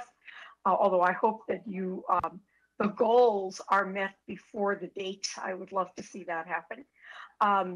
I think that it is very important for this plan to be adopted speedily, implemented speedily, and that the equity lens of it continue to be a very powerful focus, and there be continued ways for the public to continue to provide input as the plan is implemented. No plan, regardless of how great it is perfect, and you need to get constant feedback. I did make a point of calling every member of the city council except one to let them know that I was very strongly in support of this plan, and I am. I was extremely impressed by hearing all the details. I read about the plan, talked to people about it, but listening to the details was wonderful. I have mentioned to people that I see this not only as an environmental issue, because of course it is, but it's also a form of economic development, because other communities, businesses will see how forward-looking the city of Phoenix is. They will want to expand here. They will find it economically viable. And finally, I'm gonna make the point that in a way, one of the callers just before me made about the fact that Phoenix can be a role model for communities all over the state of Arizona, which also need to do their share and adopt their plans. So thank you very, very much to everybody. And I look forward to seeing the plan implemented, and a lot of feedback and communication with the rest of the community as it's implemented. Thank you and have a very good day. I appreciate the opportunity to speak. Our next speaker is Katie Lavra, followed by Mary Long. Katie, are you on the line? Oh, I am on the line. Can you hear me okay? Oh, yes, we can, and you may proceed. Okay. Thank you, Madam Mayor and members of the City Council members. My name is Katie Lavra, and I'm a resident of District 4 in Phoenix. I have lived in the city for over 60 years, and I'm calling today in support of the 2021 Climate Action Plan.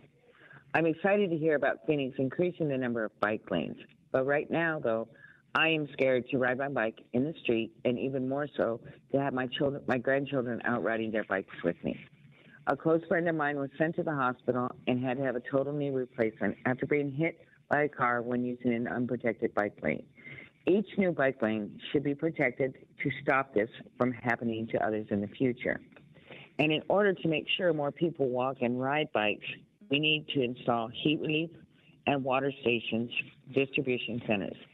The heat is not going away, and we need to respect it and be prepared for it. I want to see Phoenix reach zero greenhouse gas emissions before I'm gone. 2050 might be too late. Please vote yes on the 2021 Climate Action Plan today, and thank you for your time. Our next speaker is Mary Long, followed by Kendra Lee. Mary, are you on the line? Yes, I am. We can hear you, and you may proceed. Yeah, thank you for allowing me to speak today to the council and to the mayor. I appreciate it that you're taking input from the community. I am in that 59% that you spoke of earlier who think about climate change every day. I'm just kind of bombarded by emails, and I come at it from three different kind of perspectives. First of all, the perspective of having an insurance career, and second, through my faith community, and third, just being a conservative person that's not wasteful by nature. And my consumption tends to be driven by my needs versus my wants. I support what you're doing and fully support it. And I am so proud of the city that for coming up with this report. And just want to appreciate the fact that there's obviously, if you see on page 4, a lot of collaboration going on among so many city employees in so many different departments, among the state and among the community. So this is to be applauded that there's so many stakeholders here that have been involved in this. Part of the report, it talks, the September 2021 report talks about saying it's a path to achieving the goals. And I find that especially important that we have paths with clearly defined goals in attacking climate. And I appreciate that there are 2030 goals, not just 2050 goals. There's a lot of groups out there, industries that are kind of greenwashing and talking about what they're going to do by 2050. Well, I don't know who's going to hold them accountable and which of us are going to still be around in 2050 to hold them accountable. But I appreciate that the goals are closer in time. I'll close by just saying the cost of doing nothing are too great. And I do appreciate that y'all put this all together. Keep up the good work, and let's take it a step further and go with it. Thank you. Our next speaker is Kendra Lee, followed by Maricela Marias. Kendra, are you on the line? Yes, I am. Thank you. Thank you, Mayor Gallego, honorable council members, and Deputy City Manager Peters for the opportunity to express our support of the City of Phoenix's Climate Action Plan. My name is Kendra Lee. I'm Government Affairs Manager for APS, and I'm proud to have worked with the City of Phoenix for more than 20 years on efforts much like this, but even more proud of APS's commitment to serve City of Phoenix and its customers and our customers for more than 130 years. On behalf of our APS CEO, Jeff Gullner, and the entire APS team, we applaud the city's leadership, and we are grateful for the opportunity to work with you on many components of this climate action plan, including the conversion of the over 100,000 streetlights to LED, along with significant reduction in energy usage at many city buildings. We have a long history of working with the city on multiple solar projects, plus a new microgrid installation underway at the 23rd Avenue wastewater treatment plant. There's no question that our own clean energy commitment complements your climate action plan as well. By 2050, APS will provide 100% clean, carbon-free electricity to our customers.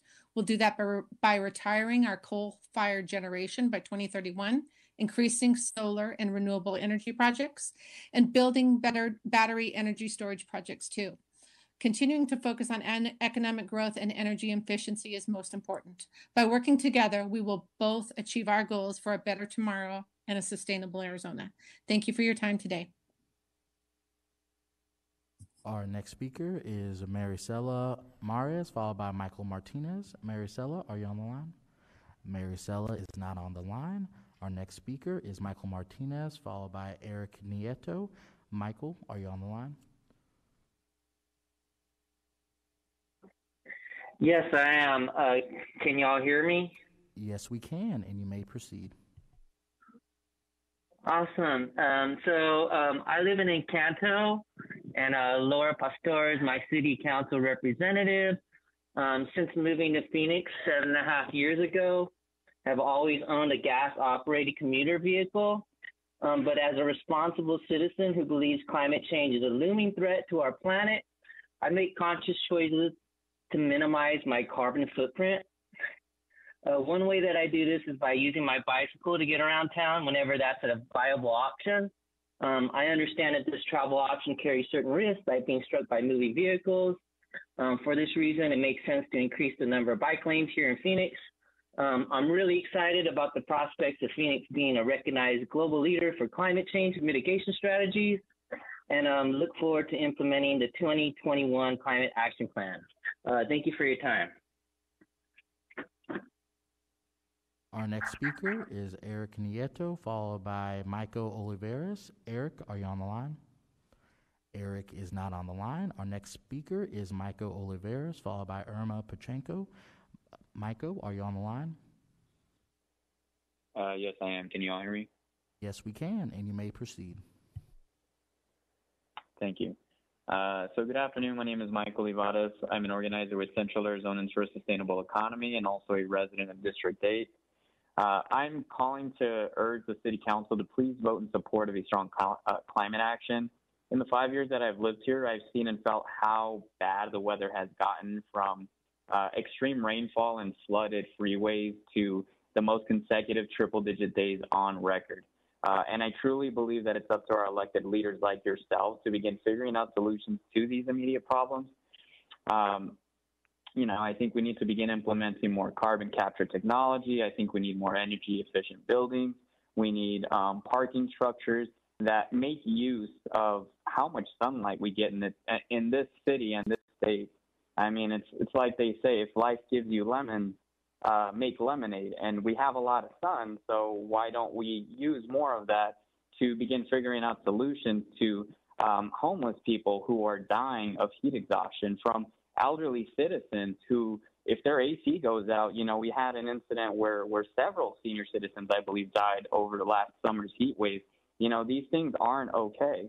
We pay taxes for a reason, and if we're going to pay taxes, then we need to use that money to solve problems. That's what this money needs to be used for, is to figure out solutions to existing problems, not to pass other ordinances or give rent relief to other things that don't really matter. It's like these are immediate problems that I think you all need to clearly address. And to be honest with you all, if we don't do this now, then when are we? And, it really is up to you guys. And this is a great way for Arizona to be an example, not just for other communities in our state, but also other states in the nation. After all, we are the third largest or the third biggest economy in the nation, and also one of the fastest growing states. So, if we're gonna get bigger, we need to get bigger in the correct way.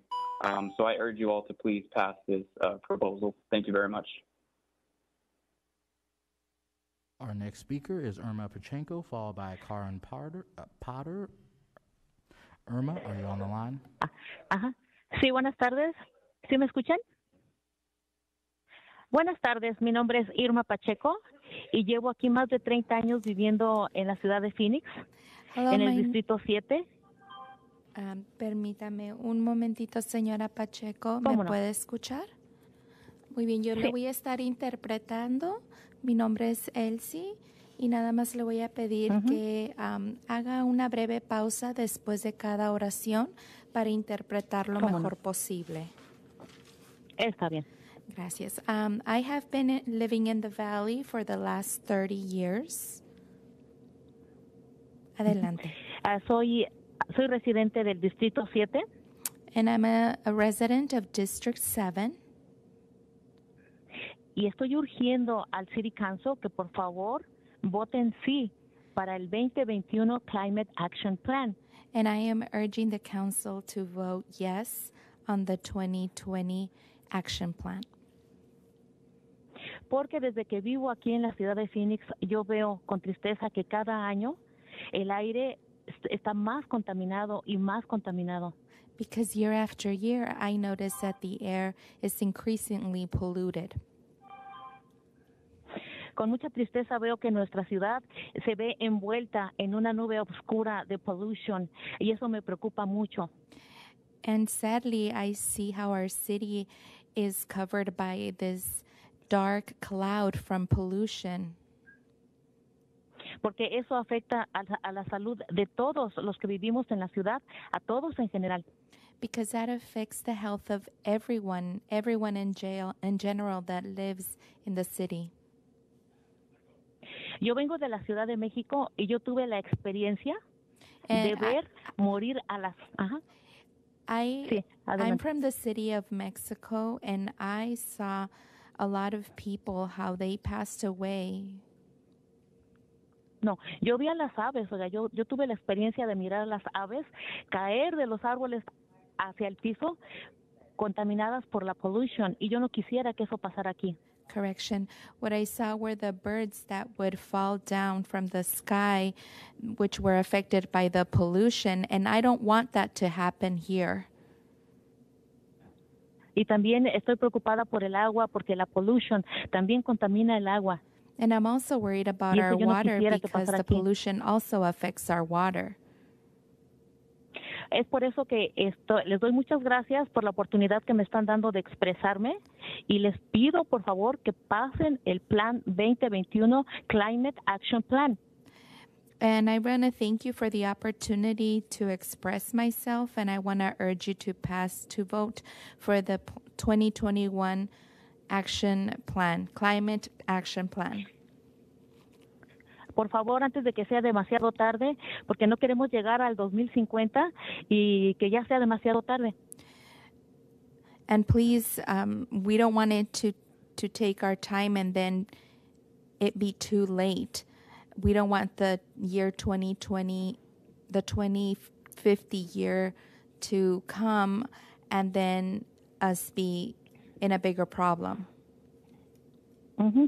Por último, necesitamos, por favor, para nuestros hijos, para nuestras familias, para nuestros abuelos, una ciudad limpia con un aire claro y limpio. Por favor. And lastly, we need a city for our children, elderly, and everyone to be in an environment where they can be healthy and thrive. Muchas gracias por la oportunidad de haberme expresado. Gracias. Thank you Hasta again luego. for the opportunity to express. Our next speaker is Karen Powder, followed by Alexander Ross. Karen, are you on the line? Good afternoon. Can you hear me? Yes, we can, and you may proceed. Great, thank you. And good afternoon, Mayor Gallego, council members, and City of Phoenix staff. My name is Karen Potter, and I'm the Utility Program Manager for the Southwest Energy Efficiency Project, otherwise known as SWEEP. SWEEP is a regional public interest organization focused on eliminating waste from power generation and transportation systems in order to save all Arizonans money. I have also been given permission to speak on behalf of Diane Brown of the Arizona PIRG Education Fund.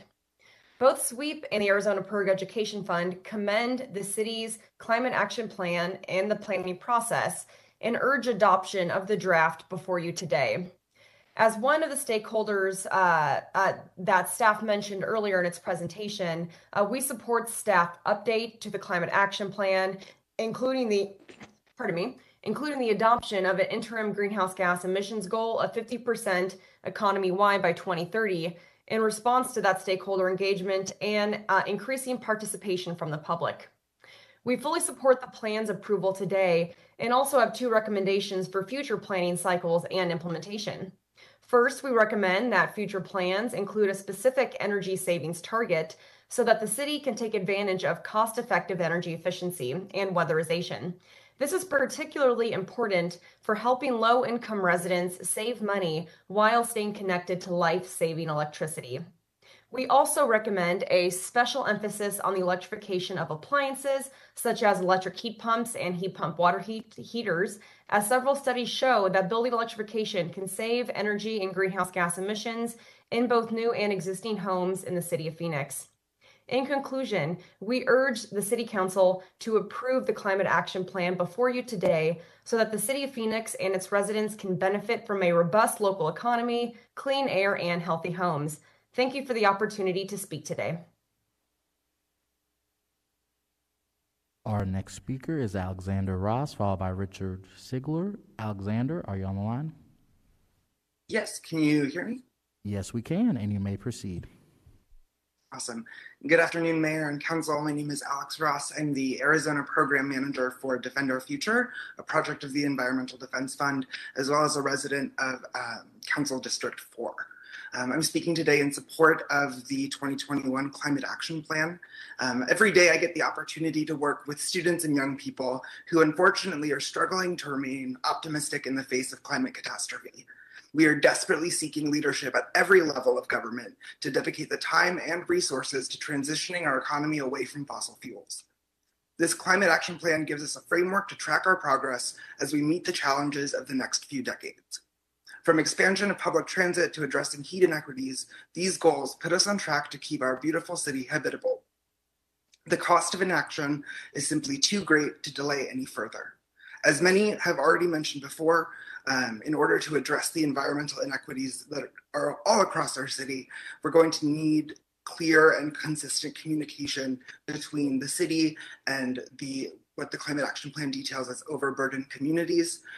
So I would just urge the council and our mayor, as you continue to adopt and implement this plan, to just keep people at the center of your deliberations, because there are quite literally lives on the line. Thank you. Our next speaker is Richard Sigler, followed by Joanna Strother.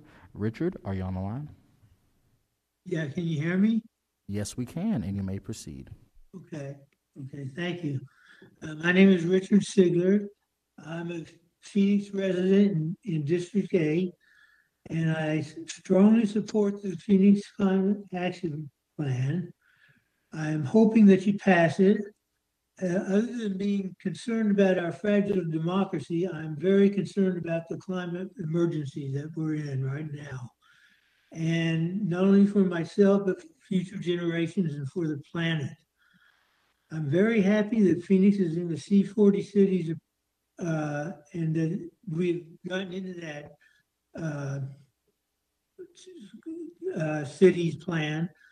And I hope, and the thing that I am very interested in seeing happen in the city is that we put in electric vehicle charging stations, because I believe that people won't buy electric cars unless they have a place to charge them up. And then I think it would very strongly improve I think people would turn to electric vehicles more, and I think it would just rebound, and the more people that would buy them, the cheaper they would get, and the better quality they would be. So thank you for hearing me today. Goodbye. Our next speaker is Joanna Strothard, followed by Josh Wells. Joanna, are you on the line?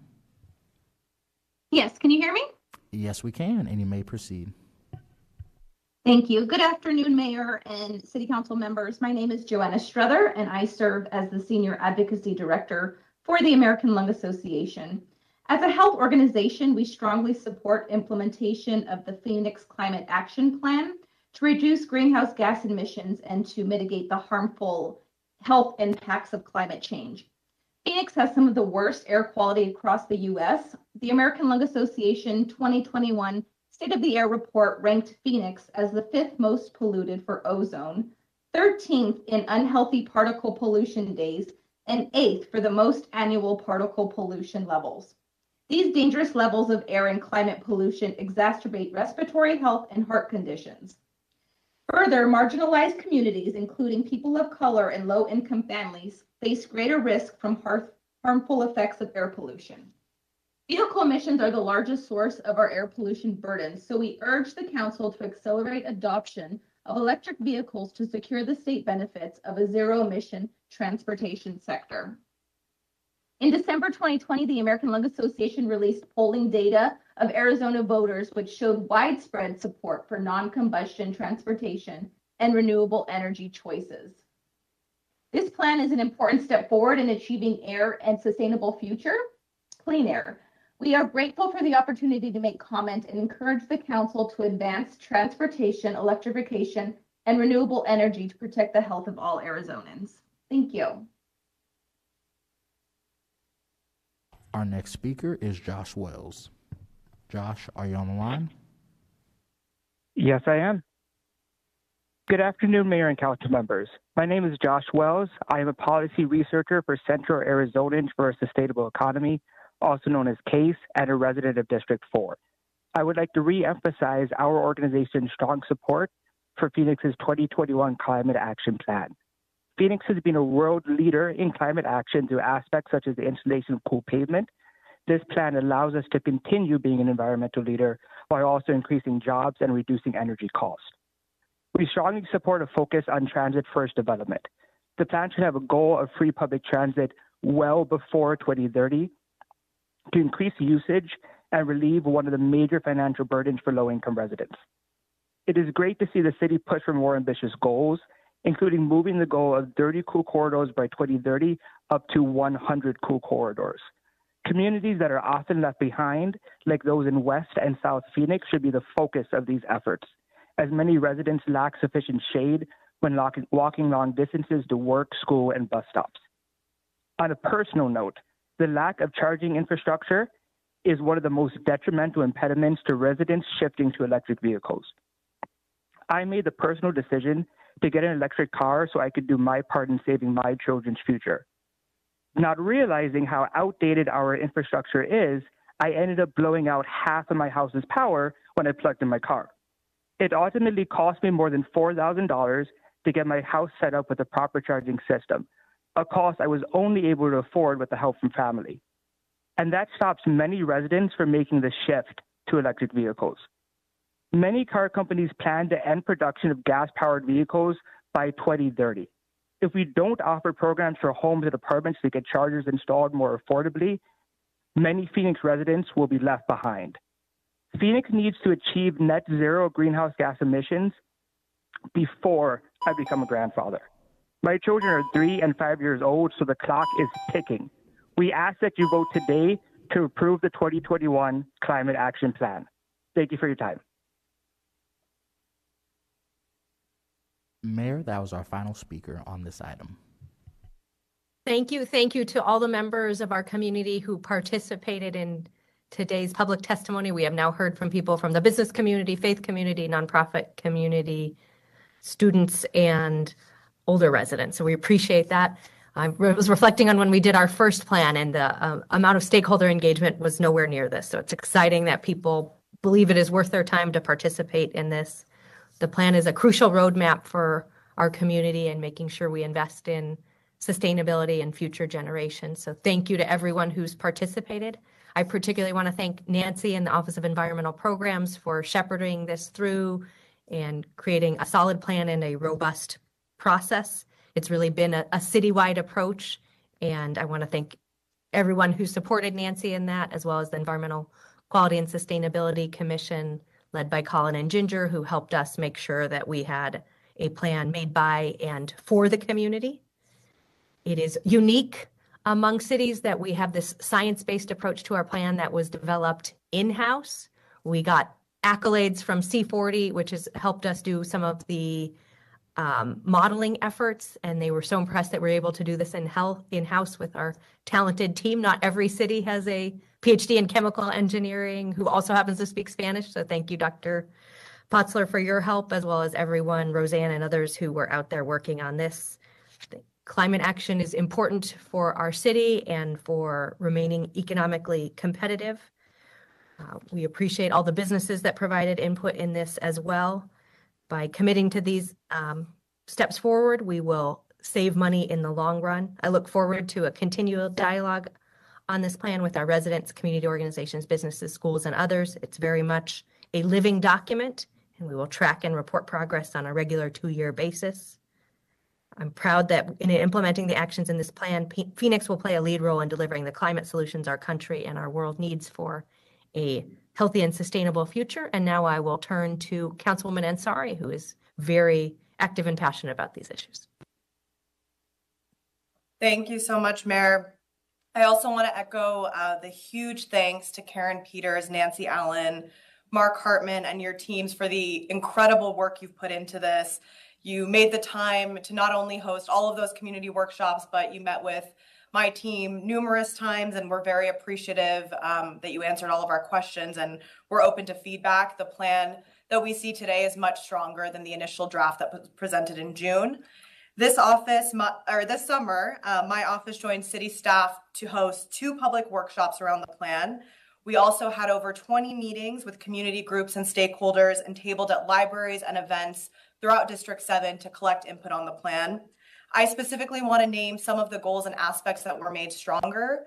Coming out of the summer's community meetings, it was clear that the plan needed to take a much sharper consideration of equity throughout.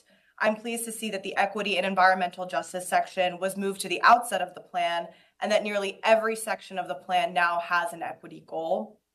Thank you as well for taking our suggestion and increasing the cool corridors goal, which we obviously talked about in the last item, from 30 miles by 2030 to 100 miles by 2030. We know that we really need to take an aggressive and proactive approach to heat relief and mitigation, and this will help get us there.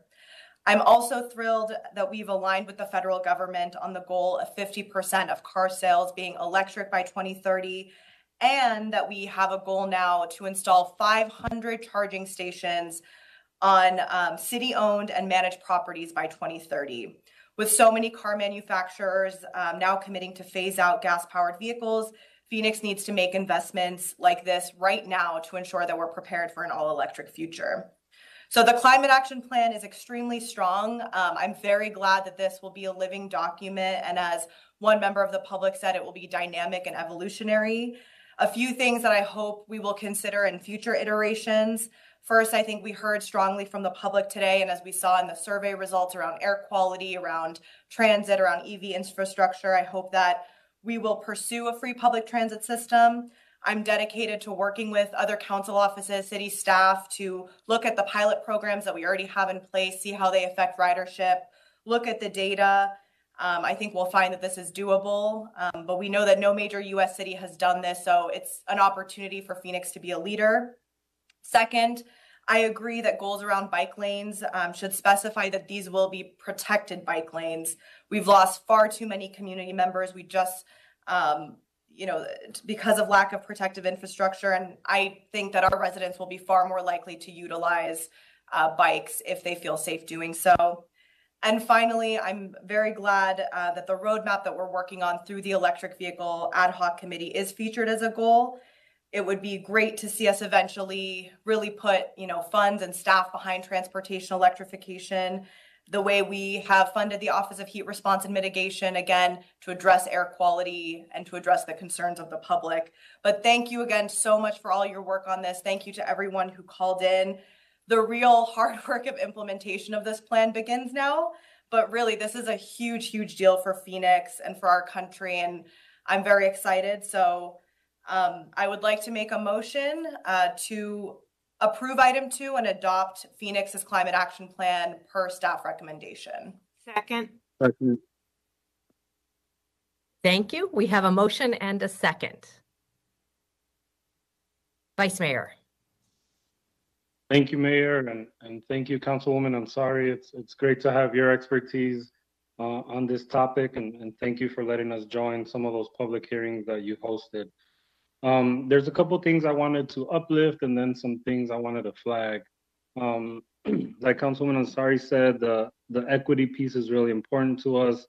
The equity and the environmental justice section of this plan lays out is a really solid framework, and I love that it's explicit in its focus on overburdened communities. I think this is a great start when it comes to taking equity from a conversation to intentional and direct action. Again, the implementation is going to be key. Also really appreciate the elements of this plan that speak to the huge need for resilient food networks and acknowledge the longstanding issues of food deserts concentrated in certain parts of our city, especially in District 8. Our office is currently working with a group of farmers from South Phoenix and looking forward to see how this plan and the city can continue to support local growers. And we also have a huge project coming to the city by the name of Arizona Fresh that I think will be supporting in this issue. It's also great that the plan acknowledges the role of transportation. We heard a lot of the callers mention this, and infrastructure and the role that they play in climate change, ensuring that all communities have access to transportation that is climate resilient is really important. We are obviously a car dependent city, and getting away from that is critical through more walkability and increased public transit. But we need to remember that it's not just enough to give more options if not everyone can actually access those options. Things like maybe making public transit free definitely address this, and I hope to see the plan seek to talk more about this or speak to this more in the future.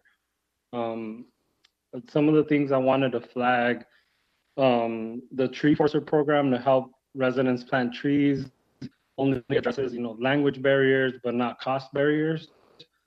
This is why the equity section for this plan is so important and only impactful if it's interwoven into every aspect and every step.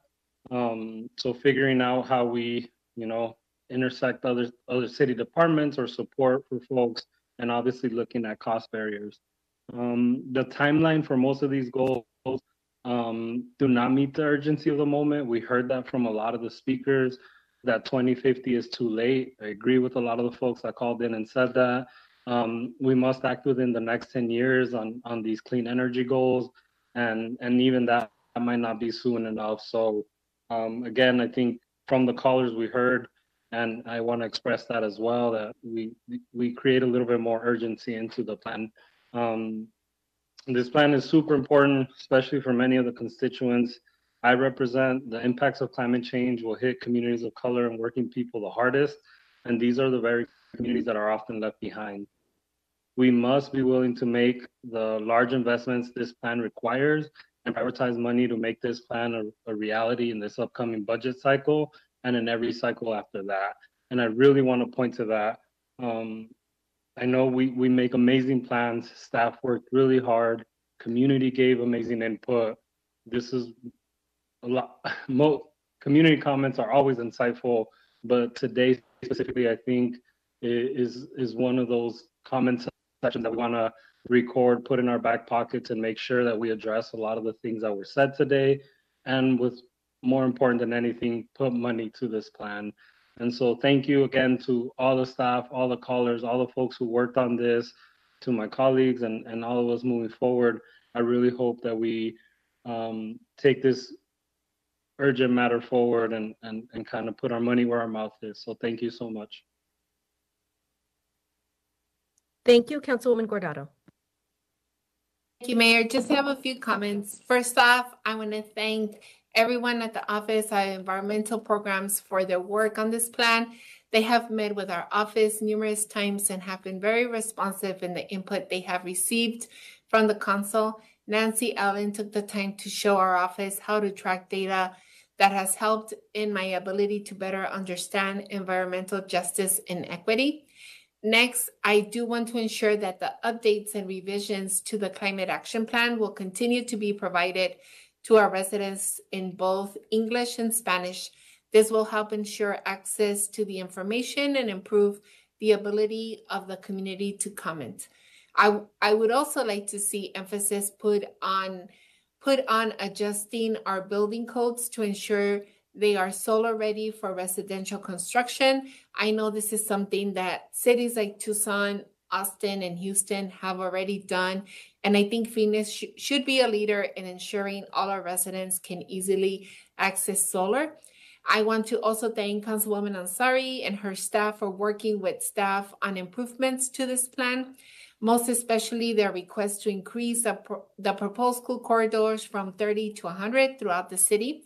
It is vital that we bring tree and shade improvements to our residents so they are able to comfortably walk their neighborhoods and connect to parks and areas of recreation. I am eager to bring these school corridors to West Phoenix and know they will benefit our working families. So thank you, D7, for all of your hard work. I know it takes a lot of work. It takes a lot of time. It's very time consuming. So thank you so much to all the work that you guys did on this plan.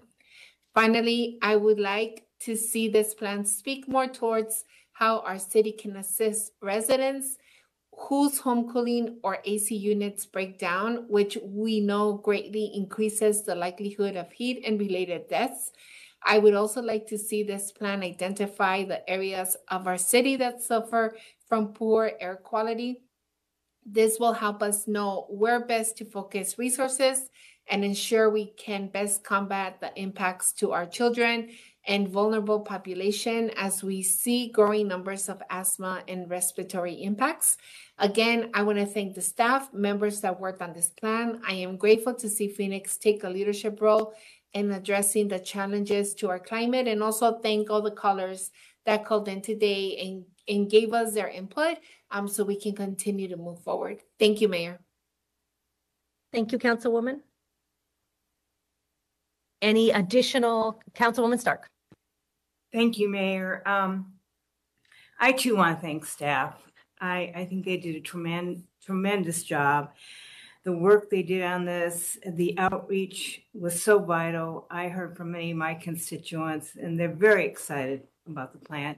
And I know, Mayor, when you were first a councilwoman, you led the charge to get us here. So I want to thank you as well. Thanks, Mayor. Thank you. Any additional comments? Mayor? Go ahead. This is Councilwoman Pastor. I wanted to know, after listening to all the comments and pieces, I wanted to know if the maker of the motion can move from 2050 to 2040.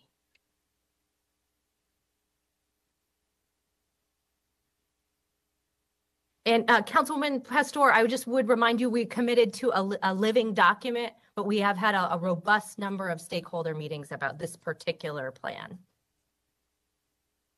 And that, but I was just, my question is, we're hearing an urgency, and so is there the possibility to move it from 2050 to 2040 or 2045, just so that we can hear the urgency?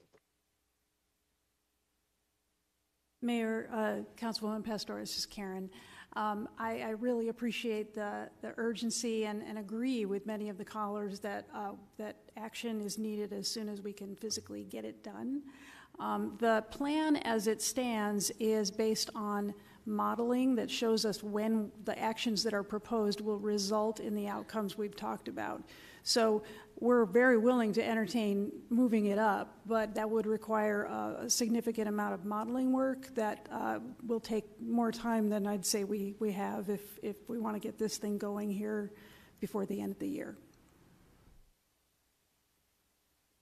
Oh no, I would want to get it going by the end of the year. I'm just asking if it could be moved up and put the resources that are needed behind it.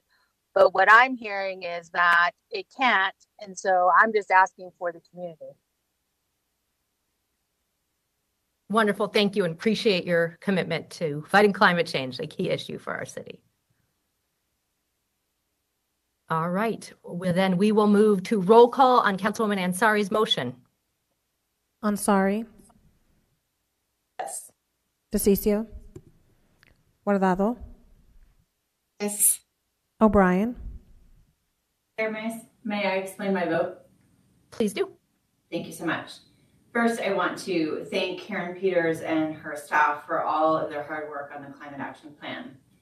I don't disagree with many of the measures and goals discussed in Phoenix Climate Action Plan. As a Phoenix native, I've grown up in this heat and experienced our summers becoming hotter and longer. Providing more shade and working on efforts to lower our heat footprint will help to minimize these heat waves for generations to come. Having said that, I'm concerned about the costs associated with the plan and ideas being proposed in it. It's nice to say we should do it, but the question is, how will we pay for it? Today, we'll be voting no on this, not because I disagree with these efforts, but because I'm concerned about the costs associated with these measures. Staff did a great job of getting and incorporating community input. However, citizens were not provided costs or choices that would require them to sacrifice another service to implement any of these goals.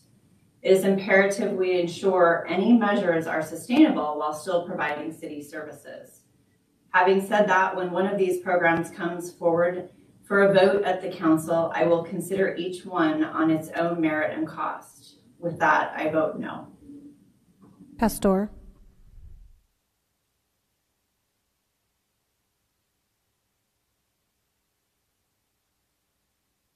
I apologize, Pastor. Yes, yes. Thank you. Stark. Yes. Waring. No. Garcia. Yes. Gallego. Yes. Passes 6-2.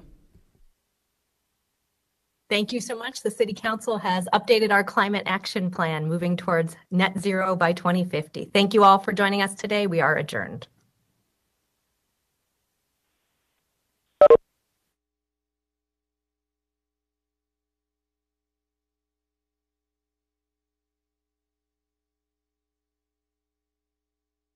And visitors to city buildings. As a reminder, masks are required at all airports and public transit.